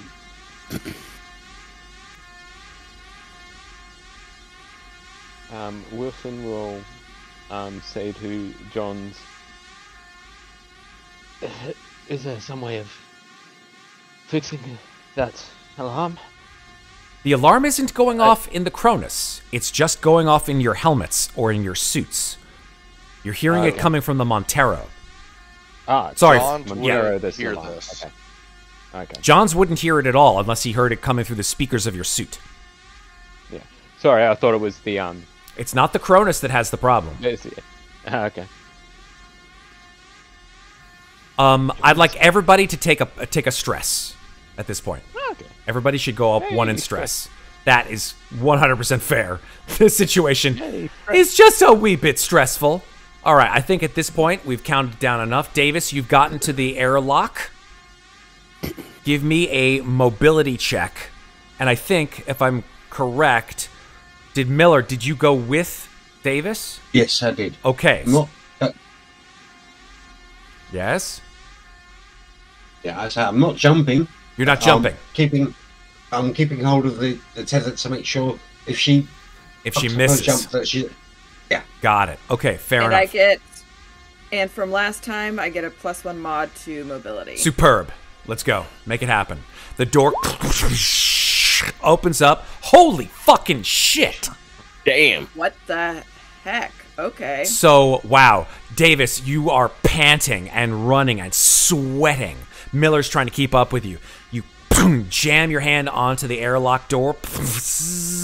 It opens into space, and you see just darkness.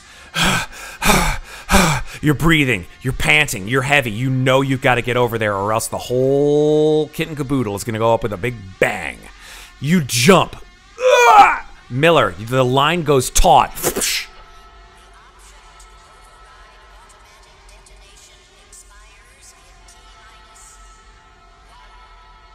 And I think that you hear that coming through with Mother. That the detonation expiration goes out in 1 minute, and you roll that panic roll. Go ahead and give me that panic roll, please, Leah. 14. You go berserk. You end up just snap. You take too big of a jump, and you snap the tether. Miller, you make a mobility check to see if you can grab it.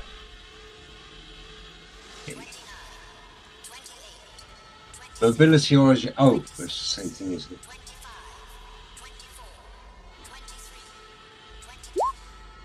Okay, I'm going to say that you just hear Davis screaming in rage and anger. She snaps the line. Miller, you grab onto it, and you are yanked out the door into space with her. Oh, shit. You are both heading towards the Montero, flying through space. And you hear these numbers going through your head. And you hear this.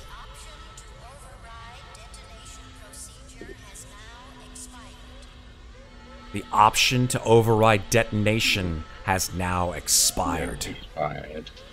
And you know, with that, Boom. the ship will automatically self-destruct in 5 minutes. You're flying through space towards the Montero. I'd say 20 seconds later, your boots hit the Montero. What do you do? It's probably, if it goes, it's going to take out the other ship, right? Unless you have Yeah. some way of getting the ship away from the Montero. I'm telling the Captain, I said to the captain, I said, go back. I'm scuttling the ship. Go. You can't make Okay. this maneuver. I can. All right. I'll do that, and I leap back. Mobility roll, please. And what do I got to do to get this ship started? You have to get the engines running. The problem is that the engines are where Cham was, and he never got the engines running. I'm going to start heading that direction fast. Okay, let me... I was going to say that Yeah. Wilson would probably ask Johns that we need to get this ship moving to escape the explosion. We need to go. Where do we go? Okay, the only chance for all of you to survive is to get on board the Cronus. In this case, of course, for Davis, it is to get as far away as possible from the Montero before she detonates. Okay? So, I will say, what is it that you want to do, Leah? You enter the airlock. You enter. You're now on board the Montero. Lights are going. They're flashing through the hallways. What are you doing? I am sprinting full bore to the bridge, getting the engines full bore on and trajectory opposite direction of the Okay. Kronos. If you turn And- the engines on with the umbilical attached, it may Yeah, I gotta damage. disengage It may damage the Cronus. I've got to This is why I'm- first. I'll be doing that with my successes on my mobility, getting onto the jumping from the Montero to the Cronus. I'm going to detach the umbilical from the Cronus. Okay, there's only At the one or Cronus there's edge. one or two ways to do that. I'm speaking fast because we don't have that much time. You can either do it with a cutting torch or a strength roll, just yanking the whole goddamn thing. It's up to you. Cutting torch, heavy machinery, or strength roll. Other PCs potentially could help if you need them to. I can only do it with strength, so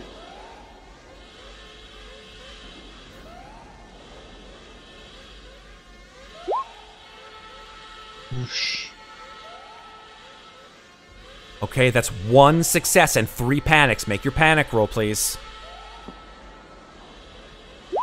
Oh, shit, you hit a freeze. You freeze. You just jam. You jam, and you jam it with all of your strength, and you just, you realize you're not strong enough. Your stress level goes up by 1, and you are unable to push with your own strength by yourself the umbilical. Let's quit. Let's cut over to Davis. Davis, you're in the pilot's chair. and Mother's blaring at you. Make a piloting roll if you want to be able to get the ship as far away as you can from the Cronus. But it's going to be a hard one, so I need it with a -2 penalty. I've got a +1 mod to... So it's a -1. Let's do it as a -1.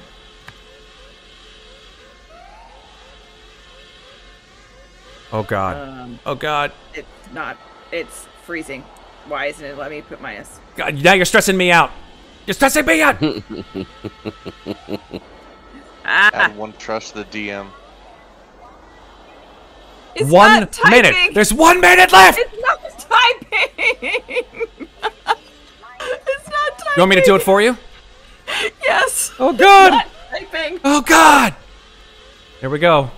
I apologize in advance if this... Of course, it froze. Roll 20 froze. Roll 20 I'm was so sorry. stressed out. Roll 20 was too stressed out. Here we go. Leah Davis. Stupid. Piloting roll. Sacrificing her life, it seems. 1 success, no panic. Oh my God, guys. I can't refresh it either. Davis, Roll 20 is you hit refreshing. 28. You hear this number counting down, and you jam on the engines. They blast as you watch behind you the Cronus disappearing into the distance. 60. What goes through your mind in the last 15 seconds of your life? 10 seconds. 9, 8, 7, 6. Katy Perry's fireworks song starts going off in my head.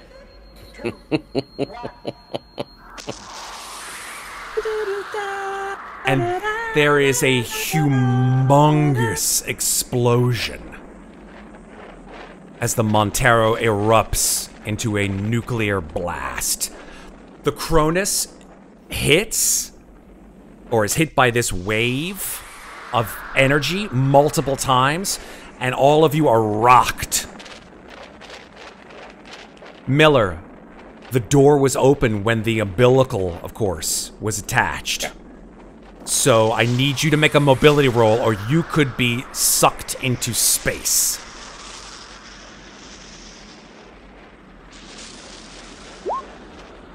Oh, I'm gonna push that. You can't. Oh no, I can't push that. Shit. So Miller is sucked into space and begins free falling end over end, watching this ship being pushed in the opposite direction. And all that remains on the ship from the original cast are Wilson and Rye.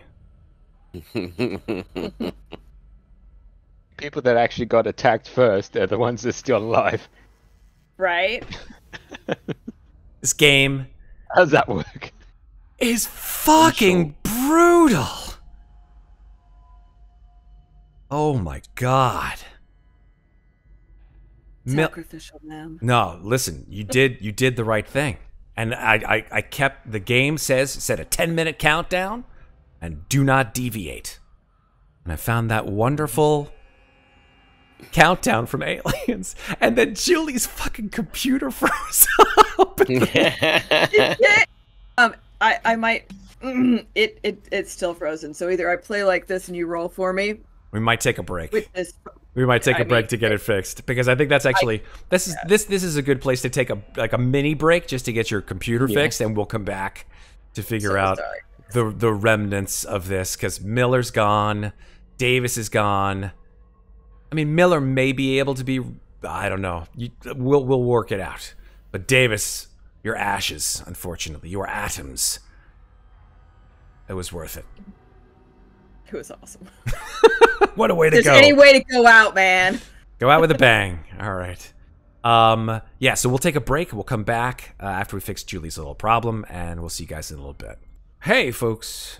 We are back. Hey, Raiders, who came in a few minutes ago, thank you so much for joining us. Hope you guys have a fun time watching our Alien, the role-playing game session. Looks like you guys are coming in from playing Walking Dead.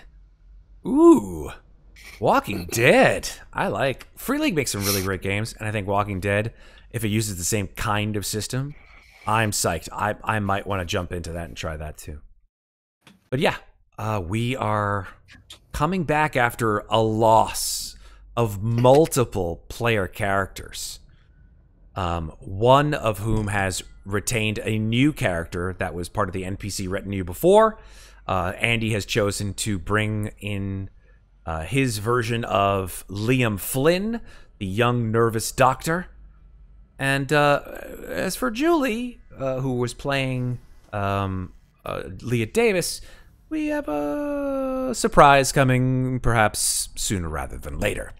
Quick sort of check in on where everybody is on the ship.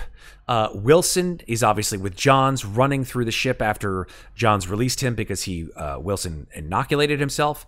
And the two of them ran down to C deck, I believe, where the aforementioned engineer Cham, who went missing, went to go and turn the engines on. He wasn't able to do that because the power wasn't on. But he is now joined, or I should say they are now joined, by the newly outed synthetic Rye. Although, I'm not sure if Rye should necessarily go by that name. It's up to her. It's up to you, Rye. I think she'll stick with Rye. Rye it is. So Flynn, you're still up on A deck with Laurie Clayton, the company agent, Johns, Rye, and Wilson. The three of you are wandering through C deck to try to get the engines back online.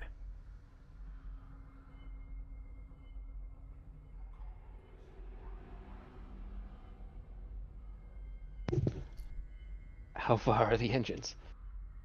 It is quite hard to run. I think they're just to the south.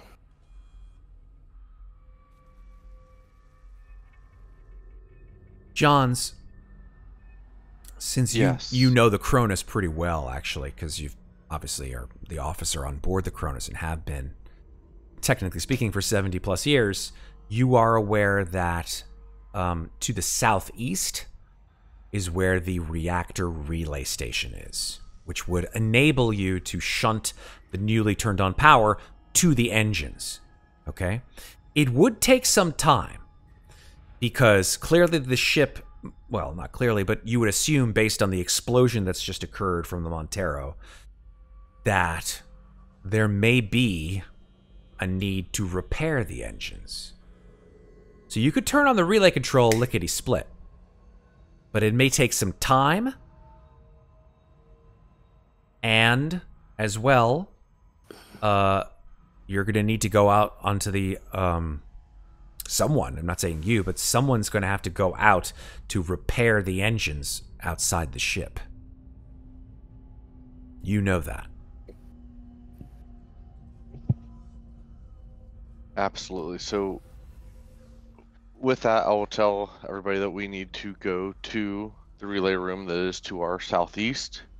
We will continue making our way there so that we can get to the relay station, get power back to the engines, and make sure that there's no faults. And I will volunteer Ray, since synthetic being, to go outside of the ship to make any necessary engine repairs. Nicely done, Johns. Well done. Very well delegated to Rye. How do you feel about that, Rye? Well, since you humans probably can't do it, I'll have to.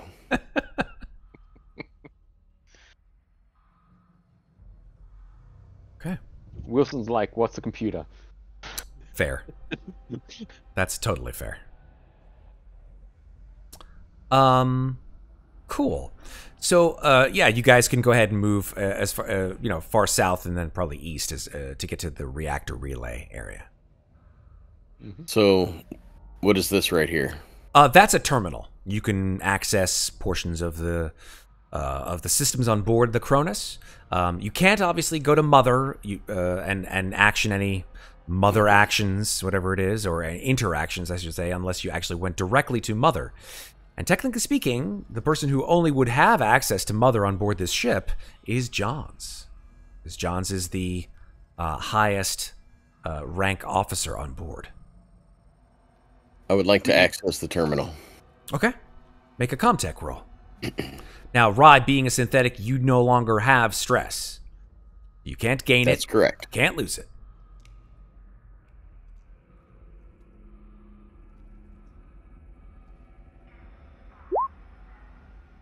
Okay. Unfortunately, you type into the computer whatever commands to action, a terminal command into the system. It doesn't seem to recognize your command, Rye. Maybe it's an older system. Old piece of junk. Needs an update.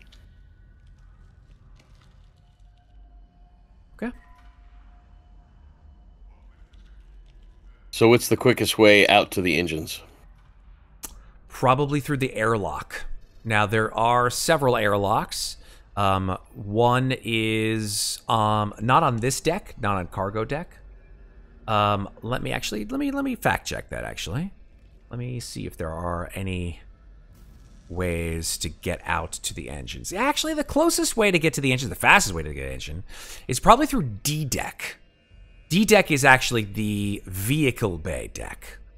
It would be also where the equipment shed potentially would be. Yeah, there are, in fact, that I can see 4 airlocks that would bring you to the engine pods on D deck.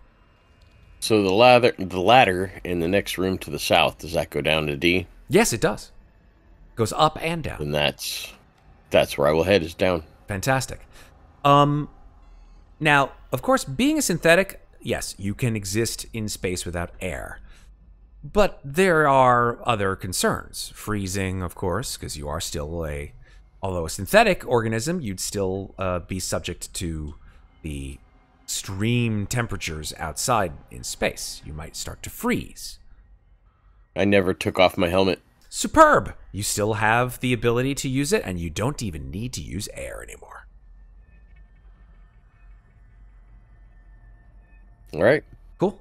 All right. So Rye disappears and goes down to D deck. Johns and Wilson, you still stay on C deck in order to activate the reactor relay array.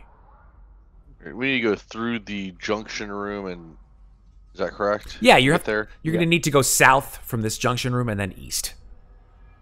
South all the way through the bottom of it. Correct. Okay.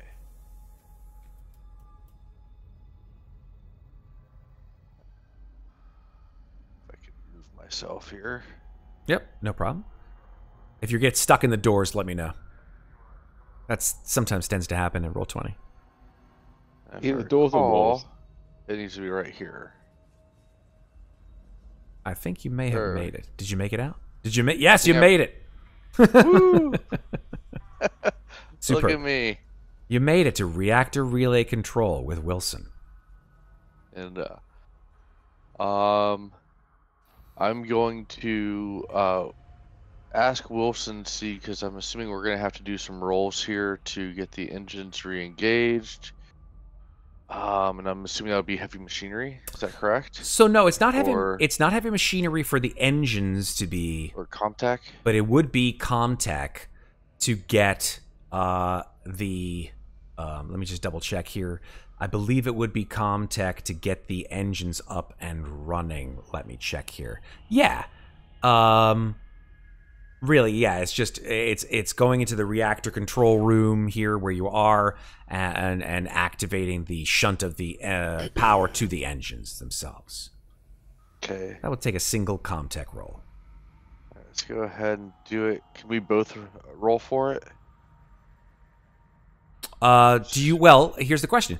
Do you guys want, one can help another, one can give a +1 with a help action. It's sort of it's basically a very small group action, right? Whoever has the highest skill can do it with an assistance, a +1 from somebody else who's actually performing the action. So I have a 3 for Comtech. Okay. What about you, Wilson? Is this plus Comtech? Yeah, or it's just Comtech. No, it's both. It's Comtech plus wits, right? Yeah. So what's Well, your if it's total with Comtech and wits? Yeah. That's My total with Comtech and wits is 4. okay. John's 3. 3 in Comtech. Do you have any in wits? So I have 3 in wits, none in Comtech. Oh, so there you go. So it's actually more beneficial for Wilson to do it with John's assisting him. Okay. So We'll do the switcheroo. I'm pulling rank. Get in there.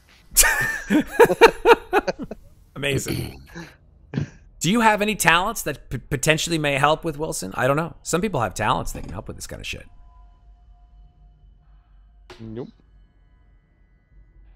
No go? I don't have any talents. I only have one, but it's not in this situation. All right. Yeah. John's just gives. I can help assist here. Yeah, you can definitely give him a +1 because it is a group action. So, +1. Remember not to hit the plus sign when you're doing a modification. Oh, I did that. You did? but- Oh, it may have been. You know, it still went through. It didn't sort of bonk out. So I think maybe they fixed the character sheet, which is great. Yeah. All right, so you did So get a couple of. panics and a success. Yeah, so here's the thing, right? You're stressed out, clearly. Johns is telling you, get this fucking engine up and running. And you're like, I just work for the company, man. What the hell you just... And Johns is starting to, like, you know, do something maybe to show off that he's in charge here. Who knows? That's up to you how you guys want to roleplay this. I'm holding my stun baton. Yeah, that's good. That's super. Yeah, you're just like giving the whole like tap into the middle of your hand with your stun baton, and Wilson's like, "What the fuck is this? Am I being like gang pressed into this shit?" Yeah. A little bit of Loki style. I'm gonna just put you into the abyss. Amazing. Oh man. Yeah, Wilson, you're getting serious mad, angry dad energy off of John's. Which makes you, reconsider your life choices. But all things being what they are, you did have successes. You did roll the panic, and you just got a little bit of a little shake in your hands as you're able to tap, tap, tap, and then you hear a pleasing groan of energy being shunted from the main reactor to the engines. So the engines have life now. The question is, can they be used long-term without the repair? Well, Rye's gonna fix that. Ain't ya, Rye? Oh, yeah. Cool. Well, at least that's the intention. Sabotage! Okay. So, Rye, you head to the D deck, which is where the vehicle bay seemingly is. I'm going to bring you there. As you exit the vehicle bay, or I should say enter the area with the vehicle bay, there are several... Let's see if I can give you a description of what's in the vehicle bay on D-Deck. Here we go. Yes. Here we go. So most of the vehicle complement of the Cronus you would assume would be on board is in fact missing. There's actually just only 2 ATVs aboard. No RTVs, larger vehicles. And both ATVs are lying on their sides, sort of haphazardly. And it's very clear that they weren't secured, either probably during takeoff or after what occurred with the explosion of the Montero. And you look up, and you see the catwalks and loading cranes above you, hanging down from Deck C, where you just were. And there are deep shadows everywhere. There seem to be quite a lot of places to hide, shall we say. Well, I've got my shotgun out, so... You sure do. I'll definitely keep an eye out. Okay. Now, the vehicle bay, as you step into it, shotgun drawn, is the least quote-unquote affected area on the ship. And when I say affected, I say that because as you guys traipse through the hallways, Deck B, Deck C, now Deck D, occasionally you will see those unfortunate individuals of the Cronus who met their end in a quite horrific manner. You also see, as you pass by them, tiny little lemon-shaped, lemon-sized orbs, maybe 3 or 4 of them, all sort of stuck together in a clump, either in a section of the ceiling or affixed to the floor or one of the walls. Obviously, considering what you know about these eggs that the crew of the Cronus found on that derelict planet, you give them, I assume, a wide berth. But Definitely. you do see that in the air around them hangs a miasma of tiny little microscopic motes. And it is this material that you assume was spoken about by the crew of the Cronus as what caused the original infections on that planet. But as you arrive on Deck D, you see that it actually has very few of these items. It's just really dusty from disuse and the settled debris of what occurred just on board your ship before. Well, that was spooky as shit. Something just fell off my wall for no reason whatsoever. That scared the fuck out of me. That might be an omen.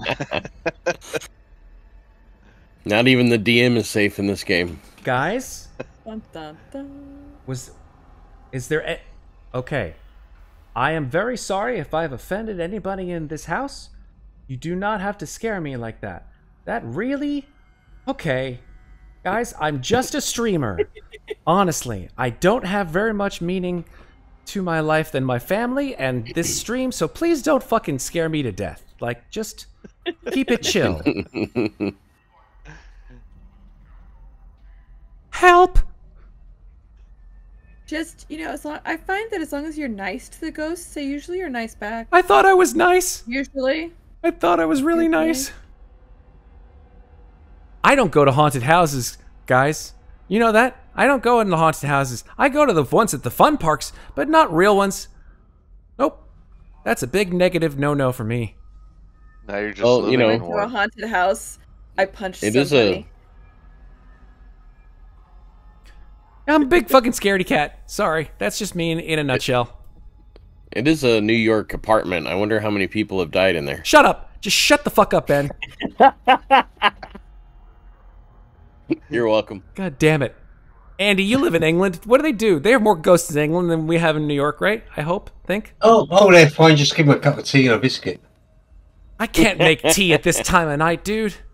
Shit. It's 6 o'clock in the morning. Dude, my stress just went from a 2 to like a 7. I'm sweating. Jeez. Oh my god, that scared shit out of me. Okay, I'm done. If I don't look behind me, it won't happen, right, guys? Right? Okay. Okay. Don't look at the alien hanging above I'm your fine. head. I'm fine. This is fine. We're all fine here now. How are you? Matt? How are you?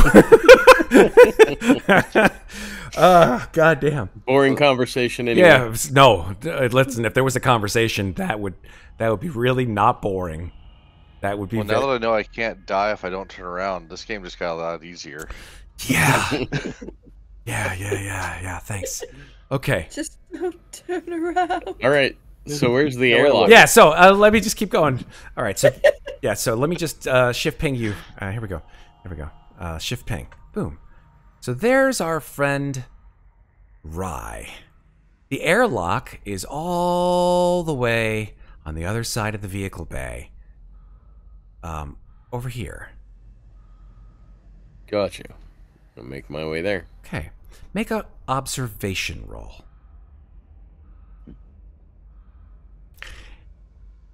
I thought it was my job to spook you, not the other way around. Ooh, no successes. Apparently, I'm not the most observant Not robot. too observant as an android. That's okay. You want to push that? You I can't. Oh, that's right. Because androids cannot push their rolls. Roll for panic, Matt. Yeah, thank you so much, chat. I have to be nice to chat. They help me with my money, so I can't tell them to go fuck themselves. But thanks, chat. We just need someone to donate a stress point, but give that to Matt. You don't need to donate anything. I'm fine. Okay. So I'm yeah, fine. He says, surrounded by fire. yeah. No, that was messed up. Okay, I'm gonna leave it alone in my brain. It's gone now. It's over here. So yeah, you get to what seems to be an elevator, and as you pass it, you do see that over here is potentially where you are looking for an airlock that would bring you outside. All right. Okay. So you see a door. It does say airlock A2. Sorry, D2. All right. I'm going to step into the airlock. Okay. Open the pod bay doors, Hal. Let me see something here. I never took the doors off here, but that's okay. I'll take them off now. Okay, you press the button. And both the inner and outer airlock doors... Well, the inner airlock door opens. The outer lock is closed until the inner door closes behind you. Okay. But as you look out the small porthole of the airlock, you spy two things that are just disturbing as shit. One, you just see a halo of energy from perhaps, I don't know, 4 or 5 kilometers away that's still dissipating. And you know that was the Montero. And the second thing that you see, which is perhaps just as distressing, is that as you look out towards this halo of energy still dissipating in the distance, there is silhouetted in front of it a single humanoid-looking figure tumbling through space.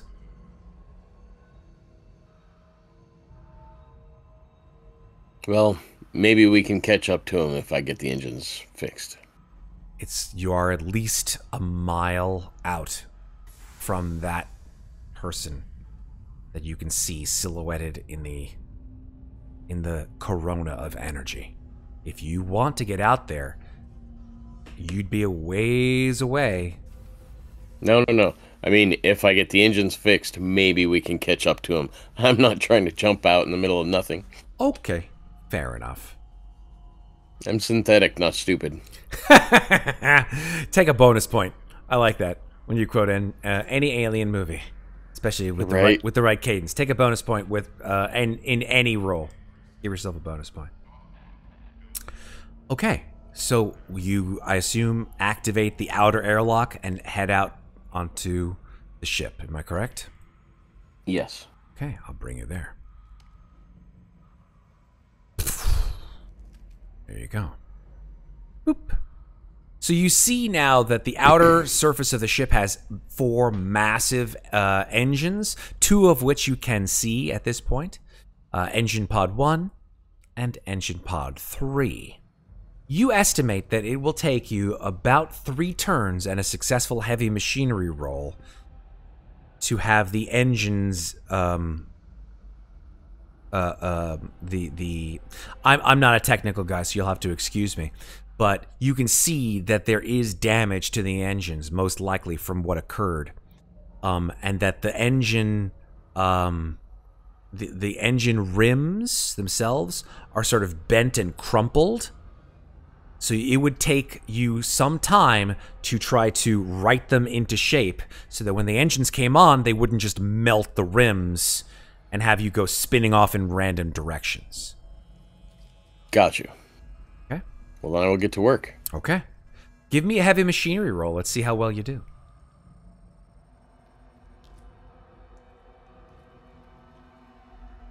I'm going to give my bonus on this one. Superb. Let's do it.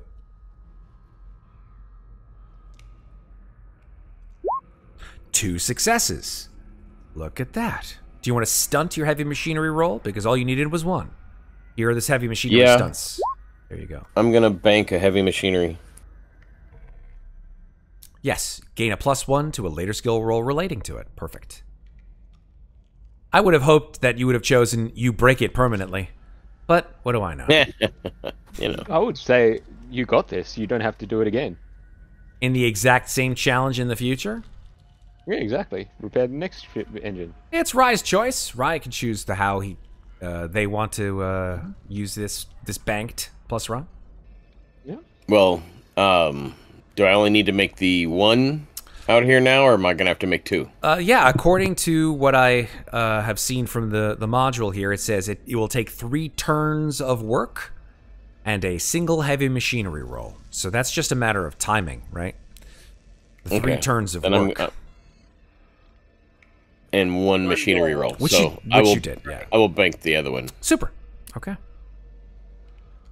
Now, let's turn our attention, since Johns and Wilson have done their part, and Rye has done theirs, to our newly found friend, Mr. Liam Flynn.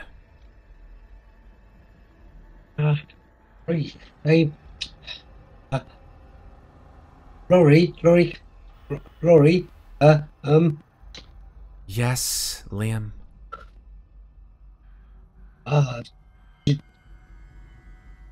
Do you think, do you think we get out of this? I think if everybody pulls their weight and doesn't crack under pressure, I think we'll be just fine. Oh God, I don't like this. I don't like this.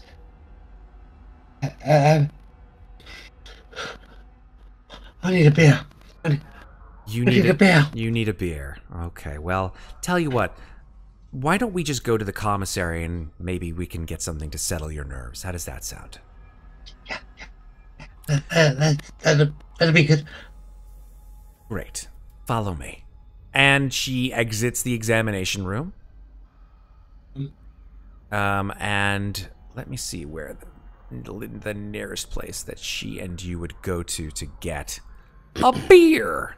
Wouldn't be on A deck, I can tell you that. There's just Cryo and Mother in the examination room. That's pretty much it. So I think that it would probably be... Yeah, the mess hall. That's a perfect place. That's on B deck. So a few minutes later, you guys, both of you will arrive on B deck. We bring you there.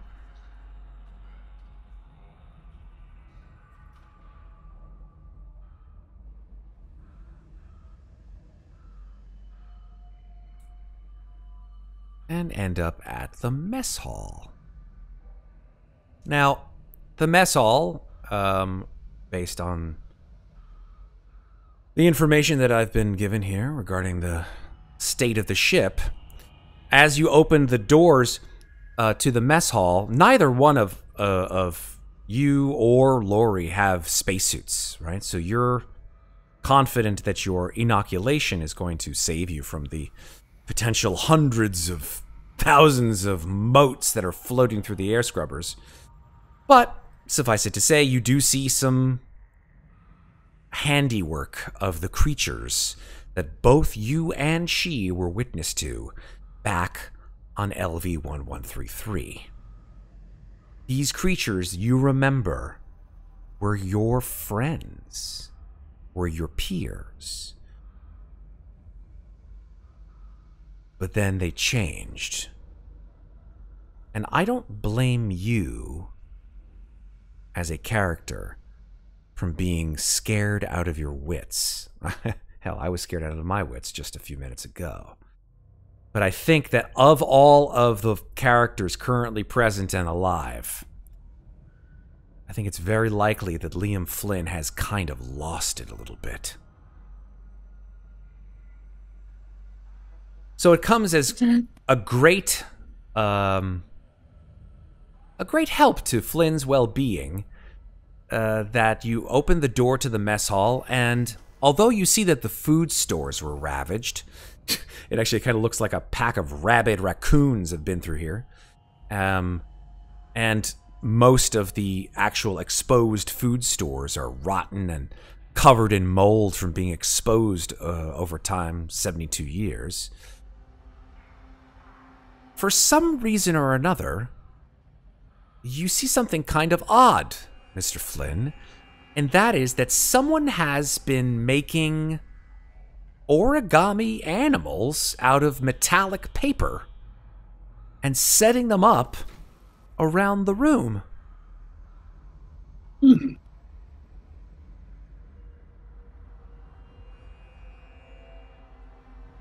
Weird. Yeah. Very strange. Anyway, she opens the now powered up refrigeration unit and opens it, and you see that there are cans of liquor, alcoholic beverages, as well as standard, water, etc. And she sort of taps the can on the table. She says, "You never know." And she pulls back the tab, and you don't hear a... It just opens, like it peels away from the metallic top. It's probably going to be a little flat. And she hands it to you. Yeah. Whatever. It might calm my nerves. That's actually a good point. Beer is actually a consumable in this game. And it actually has an effect of having a -1 to your stress level, but also a -1 to all wits-based skills. Okay. So keep that in mind, if you wouldn't. I would say it's not a heavy alcoholic content beer. Probably only for like maybe a turn or so that you'll be a little woozy. It's been a while. So, Liam, she sort of taps her fingers on the table. I want to ask you a question. We didn't really know each other very well when the mission was occurring, but wanted to find out a little bit more about you. She sort of like leans on the table, on her elbows, and puts her face in her hands. Tell me more about you. Well, it's... I got my doctorate back on Earth many well, not too long ago. I mean, maybe like I don't know. But this thing, this cure that I was working on it. I think Wilson was right. I don't think it's been tested enough. I'm sorry. Your stuttering is adorable but quite annoying. Let me see if I can understand what it is that you said. You said you think that the inoculation isn't safe? Not 100% sure. I think we should have done a bit more testing. She grabs you by the collar and lifts you a little bit off onto your toes. And she says, let me let you know something absolute, Liam. There is nothing wrong with the inoculation. Do I make myself clear? I'm not going to tell anyone else. I'm not going to tell anyone else. I just want to go home. I do too, Liam. And she sort of gently takes her hands off of your collar. And if you really want to get home, you won't tell anyone. Do you understand? I understand. I understand. My lips are my lips are sealed. Shut up.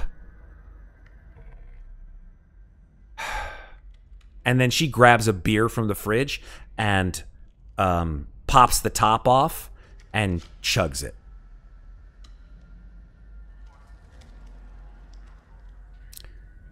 Now, what the hell is that? And she points over to a place where the sort of one of the tables from the mess hall has seemingly fallen over, most likely from the turbulence from the explosion. And there is a shape underneath one of the tables. The hell is that? You see that? No. I've been down to look underneath the table. Okay. Do you want me to make a roll, or? I don't think you need to make a roll. But you bend down and do what? I have a look. To see what it is, to see if I can get closer. Okay. As you get closer, you do see that it seems to be a humanoid-looking shape. And it's sort of at a very strange angle, slumped against the far wall under this table.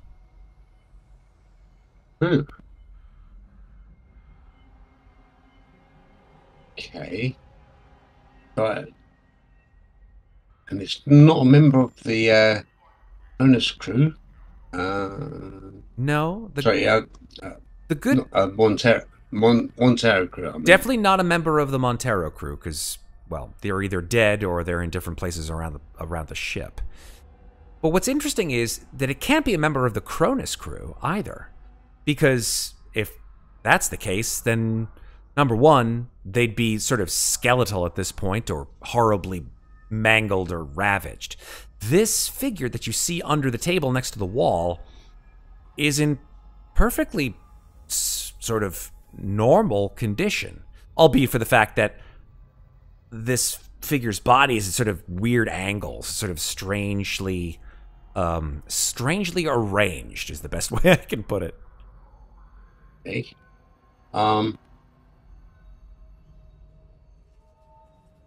Using my medical skill to pull towards it, check its pulse. Okay. You flip over the body to get a handle on the arm. And as you flip over the body, you see that it is a woman. A young woman. She has a short, dark bob of hair, and her eyes are open. And you also see that the back of her head is dripping with white fluid. Another android. So Oh, it would be shit. no. Not her. God damn it.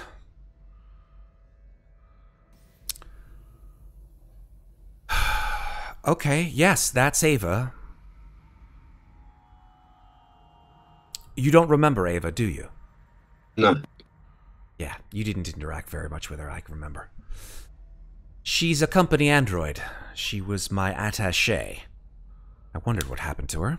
We asked that she stay aboard the ship when we were going into cryo and guard it against against those things.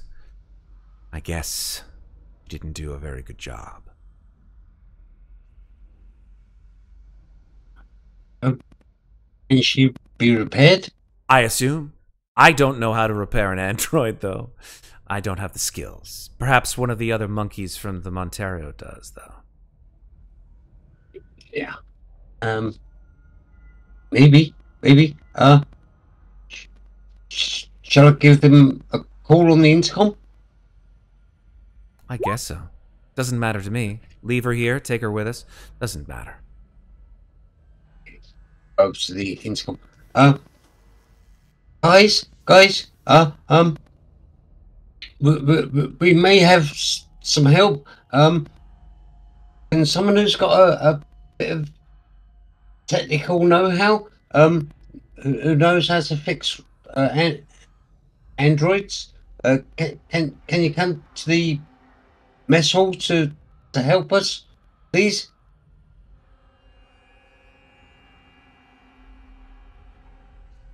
I think Wilson and Johns, you hear that over the intercom.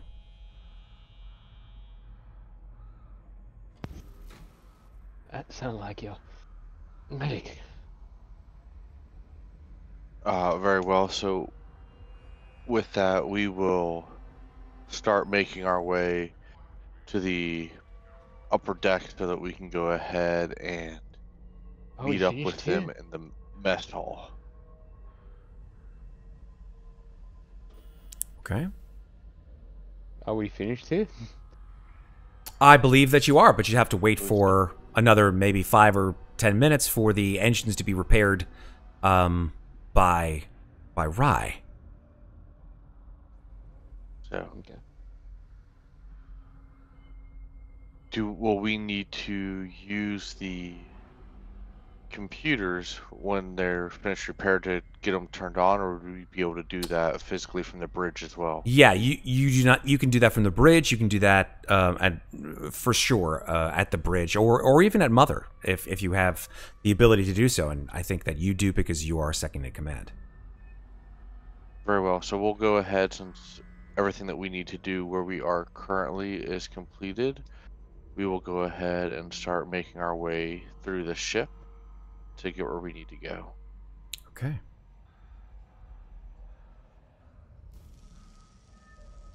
Does Rye respond in some regard? Or is she busy? Rye, I think, is outside the ship, so you could contact her through the comms in the same way if you'd like.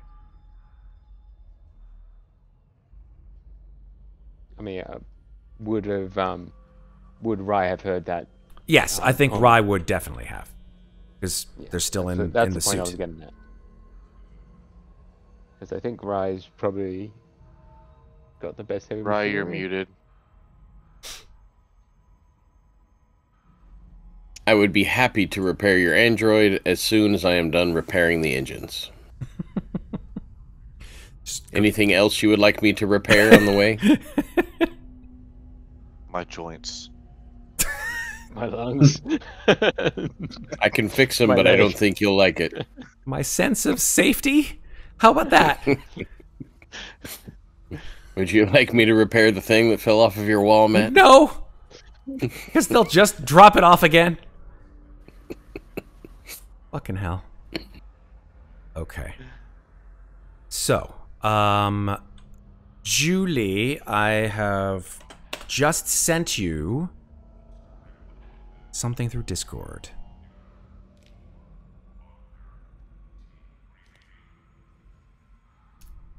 And if you have any questions, let me know.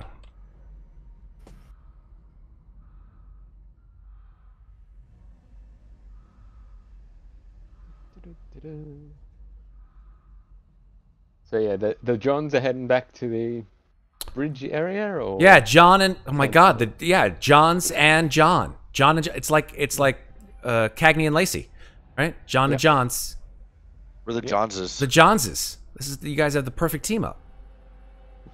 I That's do why have I a said friend the named John. John? There was a Yeah, guy it's his on first and Sesame last Street name. named John. He was the guy who spoke to Cookie Monster. Remember that guy? John, can you count to 3? Nobody? Am I the only person? Am I really old? Fuck. Never mind. Well, I mean, I don't remember that guy. I remember Cookie Monster. Look it up. Actually, wait. It was Harry the Monster that John spoke to, not Cookie Monster. Look it up on YouTube. Yeah. Well, I mean, it's J.J. Wilson, so the other J could be also a John. So Johns. Are you saying you're J. Jonah J. Wilson? Possibly. What's going It's on J.J. here? Wilson. Yeah, cool. Kill Spider-Man. So that all makes sense, except for the character sheet that You know, there's this one guy at the Wahoo headquarters. He made fishes of this android that goes around spurting white shit everywhere. Whoa! Let's calm down, dude. Just take it easy. I don't know. Did you tell him to put duct tape on it? Jesus Christ. Many a time. Oh, Lord. Wow, we are going in that direction. Okay, fair. That's fine. No worries. All right, so Julie... So this character sheet does not look like the other one did. No, it shouldn't, because it Okay. is a synthetic character sheet, and it's also an NPC. But you still have the same skills, and you should have, from what I remember, the same stuff, right? If you click on character, then it should show everything in your previous character. It should look just like your character There sheet. it goes. Yep. Got it. There it goes. And if you'll notice that being a synthetic, you have higher strength, higher agility than your average human. You also can't take stress, There we go. and you have your own personal agenda. Yep. But you haven't been turned on yet because you're still busted, which is fine. And since Rye doesn't breathe air, there's no need for having Rye to roll me an air supply roll. Yeah. It's nice. Oh, okay. I was unaware of this. It looks like chat is reminding me that Julie still has a piece of gear to find that was given to her by chat. So, Yeah, Julie... that was before we had the raids. Yeah, that was before the raids totally distracted the fuck out of me. All right, it's fine. Yeah, hit me with a D10 there, Julie. Okay. Hopefully it's not Is it a synthetic repair kit? It's a synthetic candy bar. I get you. Oh, I think it might be a candy bar. Hold on. Found gear. No, it's a stun baton. That's perfect, actually. That'll work. I think, Ava, you had a stun baton tucked into your belt before you were... Perfect. Before you were disconnected, shall we say. So I'll go into your character sheet right now and add the stun baton to your inventory and to your weapons. Okay.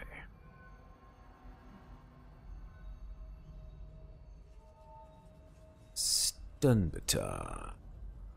Boom. There you go. You got it. I see it. All right.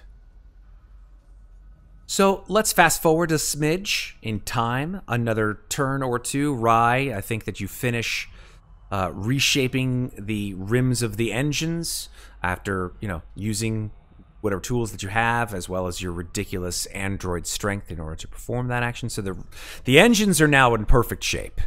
The engines are able to be used for certain. I'm going to let you know a couple more things, folks. Considering you're on the Cronus, and you're gonna be for a while, this is where you're gonna need to be. And you're gonna need to be on the Cronus for, well, until you can get home.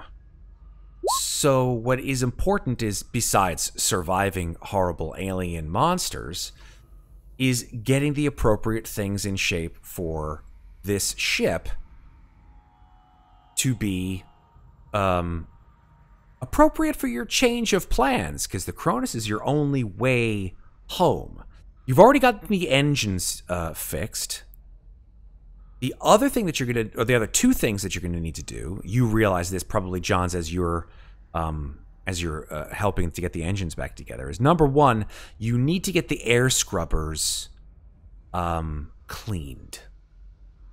Because the air scrubbers clearly have some kind of residue in them that is causing this stale air to be resident within the ship.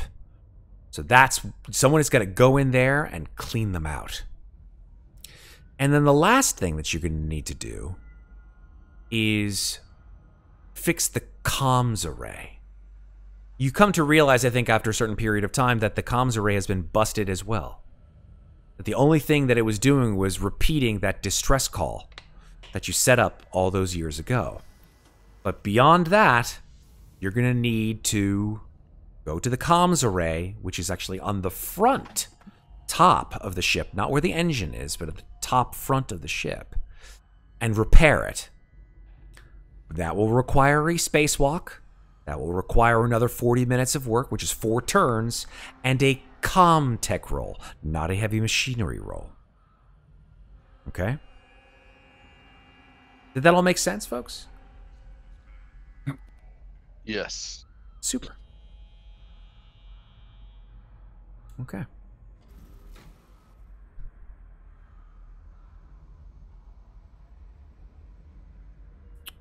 So, are the Johnses getting close to the mess hall at this Let's say yes. Let's say the Johnses are in fact by the mess hall.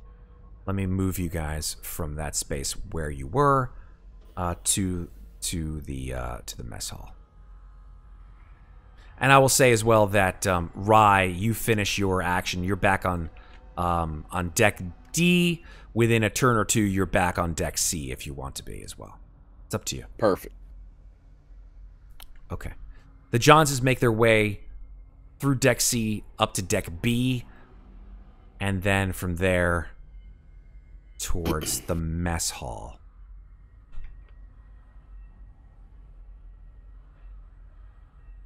And I will shift ping. And there they are. I have no vision if it matters. I will give you... yeah, I'm going to give you a token right meow. Yeah.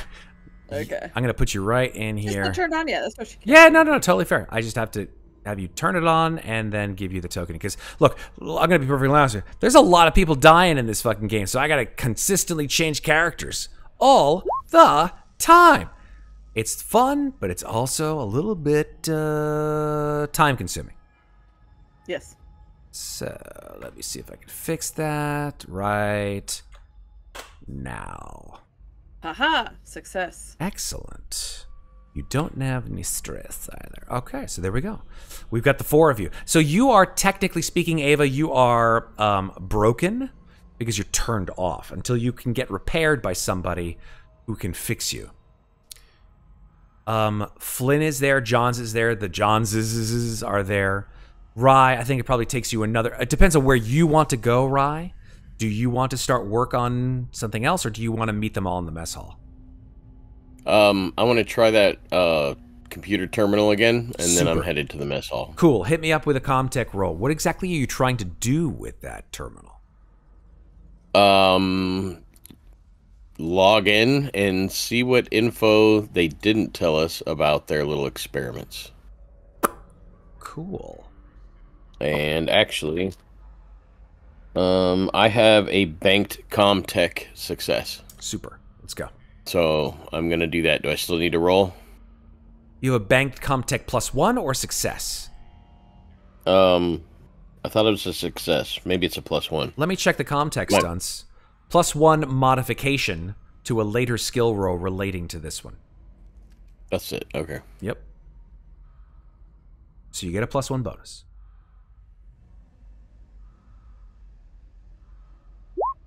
And you get 1 success with that +1 bonus. Who knew? Yay. Super. So yeah, you log in and you hack your way through to what? Tell me what exactly you're looking for. I'm looking for any information on their encounter with on the planet with the creatures, what happened in the ship afterward. Okay. Here's what you find.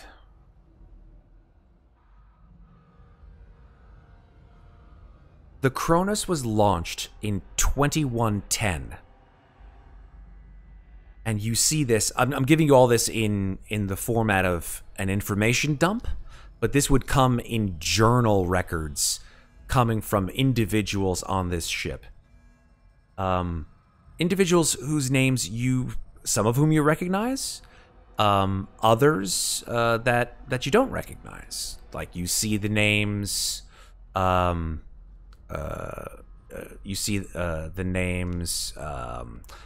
Colonial Officer Reed, Lieutenant. You see the name Albert Johns. You see the name Laurie Clayton. And then you also see some other names like Smith and Benefice and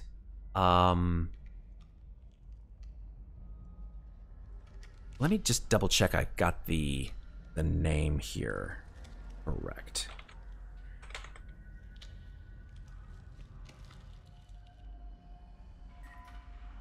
Because it's been a while. Yeah, you see the name Captain Aloysia Lugar. Making a lot of these journal entries. Now, those of you who are absolutely spot on remembering the Heart of Darkness series that we did will recognize that name. And if you don't recognize it, watch Heart of Darkness. Hey, what's happening, Raiders? Thanks for joining us here on Slices. Happy to have you. Let's delve directly then into what you find, Rye, in this comm system, yeah? Yeah. Okay. So when the Cronus was launched in 2010, their mission was quite simple. Locate samples of a chemical agent. And this chemical agent had a very strange name. It was a sort of a list of letters and symbols and numbers and all that stuff. And I'm going to put it in chat. That's the chemical agent, AO3959X.91-15. Part of the journal entries let you know that this chemical agent has been found on other planets within the galaxy before, but Weyland-Yutani wanted to secure it upon a specific planetoid called LV-1113 in the 26 Draconis system. When the crew of this ship, the crew actually was assigned to land on the planet and obtain samples of this chemical. But they found that the chemical had caused mutations in some of the planet's life forms, transforming those native flora and fauna into horrifying monsters. When the science team obtained this material, they experimented on it. And they turned it into something called the 26 Draconis strain. This black liquid became a sort of black gel, which they could utilize as a sort of counter-agent to the material that was floating around from these neomorphic motes birthed from egg sacs on the planet's surface. Because members of the crew, those that were exposed to these mote spores, were hosts to monsters of their own. They gave birth to these creatures that expelled from their heads in the same fashion that you remember seeing Dr. Cooper do the same. What's worse is these creatures, these small insect-like creatures would quickly mature and grow into horrifying monsters that would stalk members of the crew and eviscerate them. Chaos soon broke out during this mission, and there was a mutiny. The science module on the Cronus, this module called the Chiron, was ejected and left behind on the planet's surface. And the surviving crew escaped the planetoid into space. However, not long after, discovering that some among them had been infected by these spores before departing the planet, the remaining scientists, including Dr. Cooper, used a derivative, a strain of this 26 Draconis material, and used it to inoculate the crew against these spores. Now, the doctors administering it, at least at first, were unaware that their cure was not completely safe, nor that it could cause those creatures or those individuals that were inoculated to begin to change and mutate themselves into creatures that the journal simply calls abominations.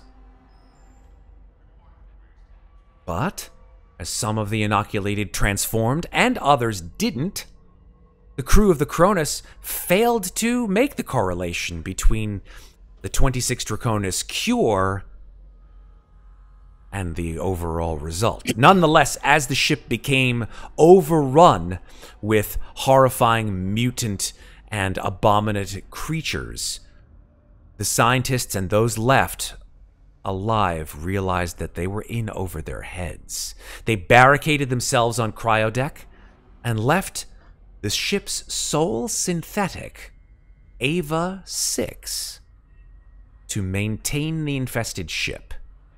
They put themselves in stasis and hoped for a miracle. And that's what you learn from your Comtech role. Excellent. What else? All right. What else do you want to do there, Rye? Now that you've gotten the info dump of info dumps. Is there anything else in here worth looking at? Just pictures of naked ladies. Strangely enough, it's under a folder called Prawn. I don't know why. Weird. It happens. All right, I will head up to the mess hall then. All right. Rye, with this information in your mind, you know that there is another synthetic, someone who they found, and you make the connection that this is Ava 6. This is the synthetic that was left on board to safeguard the ship. So you arrive in the mess hall, and pretty much everybody that you know is still alive is in the mess hall. You see that the place is a shambles. The food is rotten. Flynn and Clayton are drinking beers, seemingly unaware of the direness of their situation.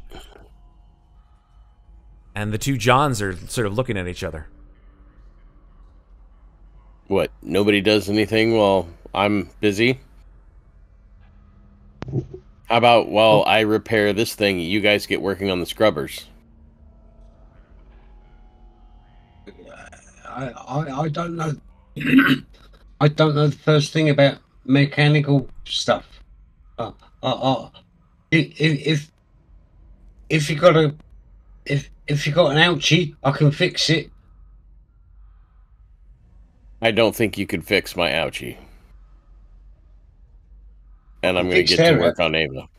Okay. I mean, I don't know much, but I mean, we can all give it a go, I assume. Right? The sooner we Well- fix this ship up, the sooner we get back to civilization. Right? Well, Wilson, I'm Well- gonna need you to take this stun baton with you and go work on the scrubbers while I assess and work on our food situation that we are currently having, looking at the state of this current state of this mess hall. As I said, I'm not that experienced in that, but I'll give it a go.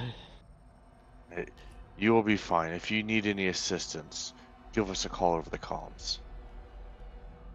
And okay, now which direction am I going?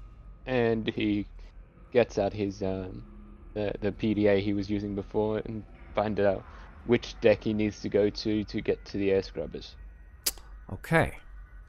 So the air scrubbers, if you're going to need, if you're going to want to fix up the air scrubbers, you're going to need to go to deck A, because that's where the, if I remember correctly, yeah, it's right here, deck A. Yeah, there is a shaft only accessible via the ventilation and maintenance shafts on deck A. And Matt, can you move the stun baton from my sheet to his? You can just remove I it. can And, take- yeah, you can. Yeah. You can just remove it, and he'll take it from the compendium and put it on his sheet. All right, sounds good. Absolutely.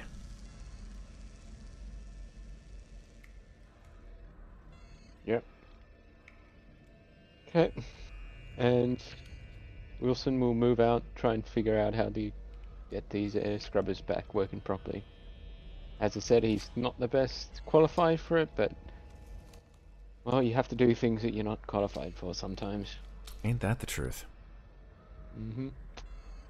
Yep. So Okay. So you're going down to deck A to fix the air scrubbers. Am I correct there, John? that is correct. All right, John Wilson. Down you go to deck A. Anyone else want to do any of the other remaining tasks? The engines are okay. The air scrubber's yet to be done, but yet there's that comms array that still needs to be fixed. That's going to require a spacewalk and some comtech work. Who's willing to go? I vote the synthetic again. I'm busy No. working on the other synthetic. Rye, you realize that it's going to take, as per the rules, one shift in order to repair Ava. She's had a lot of damage done to her synthetic cerebral cortex, and so it'll take you some time with the tools that you have and the time that you need to fix her up. Any chance that you have a synthetic repair kit on this station? Or on the ship? Let me see if Johns may know where that may be.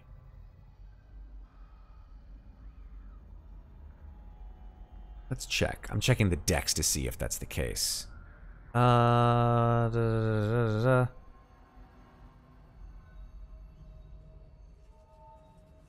Not in A. Not in B. Not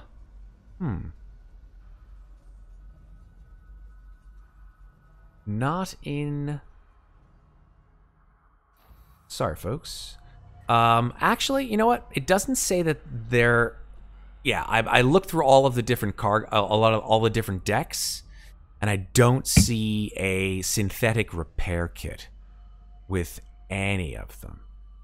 But I think Clayton would probably speak up and say, well, she's sort of a little woozy. She says, I think I may have one in my storage unit on C deck.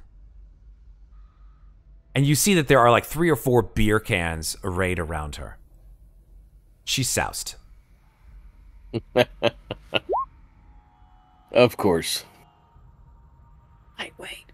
Do you have a problem? Do you have a problem with me? And she pokes Rye in the chest. Do you? I'm gonna snatch her finger Ugh! and bend it back just slightly. Ow! You hurt I have a me. problem with drunk humans that don't do their job. I don't like you at all. The Johns. feeling is mutual. Johns, that was an assault. Don't you believe? That was an assault? Yeah. Hey, I saw that. I'll go witness. She what has do a you want me to boo-boo. do? You should fix it. What do you mean? What are you supposed to do? You have a brain. Use it. Oh. The synthetic is much stronger than I am. What do you want me to do to it? You know, Johns. God, I don't even know what to say about you anymore. And she sort of like walks past you, Johns, and you just get a huge whiff of just stale alcohol breath as she walks past you, and then she just stops, and she turns towards you, Johns, and says, "I don't like fucking," and she screams at you, "cowards!" And she jumps on you, and that's where we're going to stop for tonight.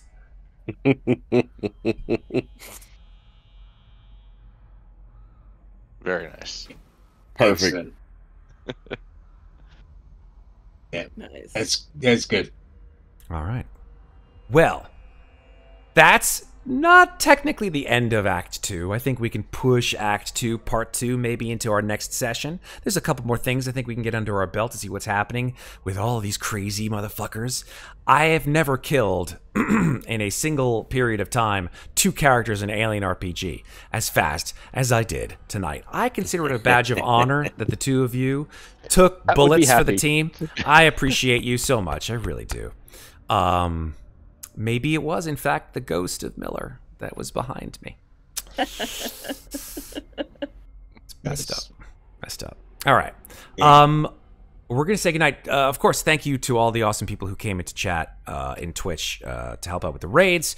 And if you're watching on YouTube, please give us a like and a subscribe if you like what you saw, because we're coming at you with more RPG content every week on Thursdays and most Fridays. Check out our schedule on Twitch, and you'll see when we're coming out on YouTube as well. Until that time, I say to you the same thing that I say to everybody here on Twitch, which is go see Alien fucking Romulus. No, I'm just kidding. That is coming out next week, and this is super relevant. Alien Romulus, really cool. Like, really happy with that. I'm going to go see it, and I really hope it's as good as I know Fed Alvarez can be. Another last thing that I want to say as well is, for those of you at Gen Con, you're aware that Alien RPG has a 2nd edition coming out sometime in the near future, and I am super psyched to get my hands on that, because let's just keep on keeping on with Alien RPG as far as we can push it. I'm super psyched to have all of you amazing people watch us do this content, and I'm more than happy to just have awesome people like the people I have here arrayed around this wonderful board provide you with awesome stuff. So the bigwigs talked to us just a little bit about the new aliens. This is great. Sorry, let me give a preface, Ben. Let me give a preface. So Ben and Julie went to Gen Con. If you guys want to listen in, this shouldn't take that much more time. But Ben and Julie, yes, you met the people at Free League. Do tell. Yes. So we met we met the guy that is responsible for the One Ring. Okay. And the new Moria book, Okay. which, by the way, is awesome. I got that in the mail before we went. And then he introduced us to the CEO, Tomas. Tomas Halberstam. We like him. Right? Yes. And they were both great guys. And he talked to us just a little bit about the new 2nd edition, and it's more like the difference between like 3 and 3.5 D&D instead of like going to a whole new edition. Sure, absolutely. So it's just feedback from all the players, and the things that the players asked for and wanted, and the things that they played and figured out should be fine-tuned. So it sounds really cool. And everything's yeah. supposed to be compatible. Of course, yeah, absolutely. You don't want to just revamp the whole system. It's a good system; people love it. So why change a bad thing? But yeah, that's great. Thank you for talking to Tomas. He sounds like a really cool dude. I've seen some videos with him on board. So I guess the most important question is: did you tell him about the channel? Did you? Of course we did. What did you say? Did you say, "Hey, we're really cool"? That's the brand, baby. Nice. Yep. I told them all the different games that they make that we play live on stream and have posted on YouTube. So who knows? Maybe we'll get a visit. I don't know. Oh man, that would be super cool. I'd love it. Be pretty awesome. Get some really cool people on board. All right, any of you guys in the Avian Facebook group?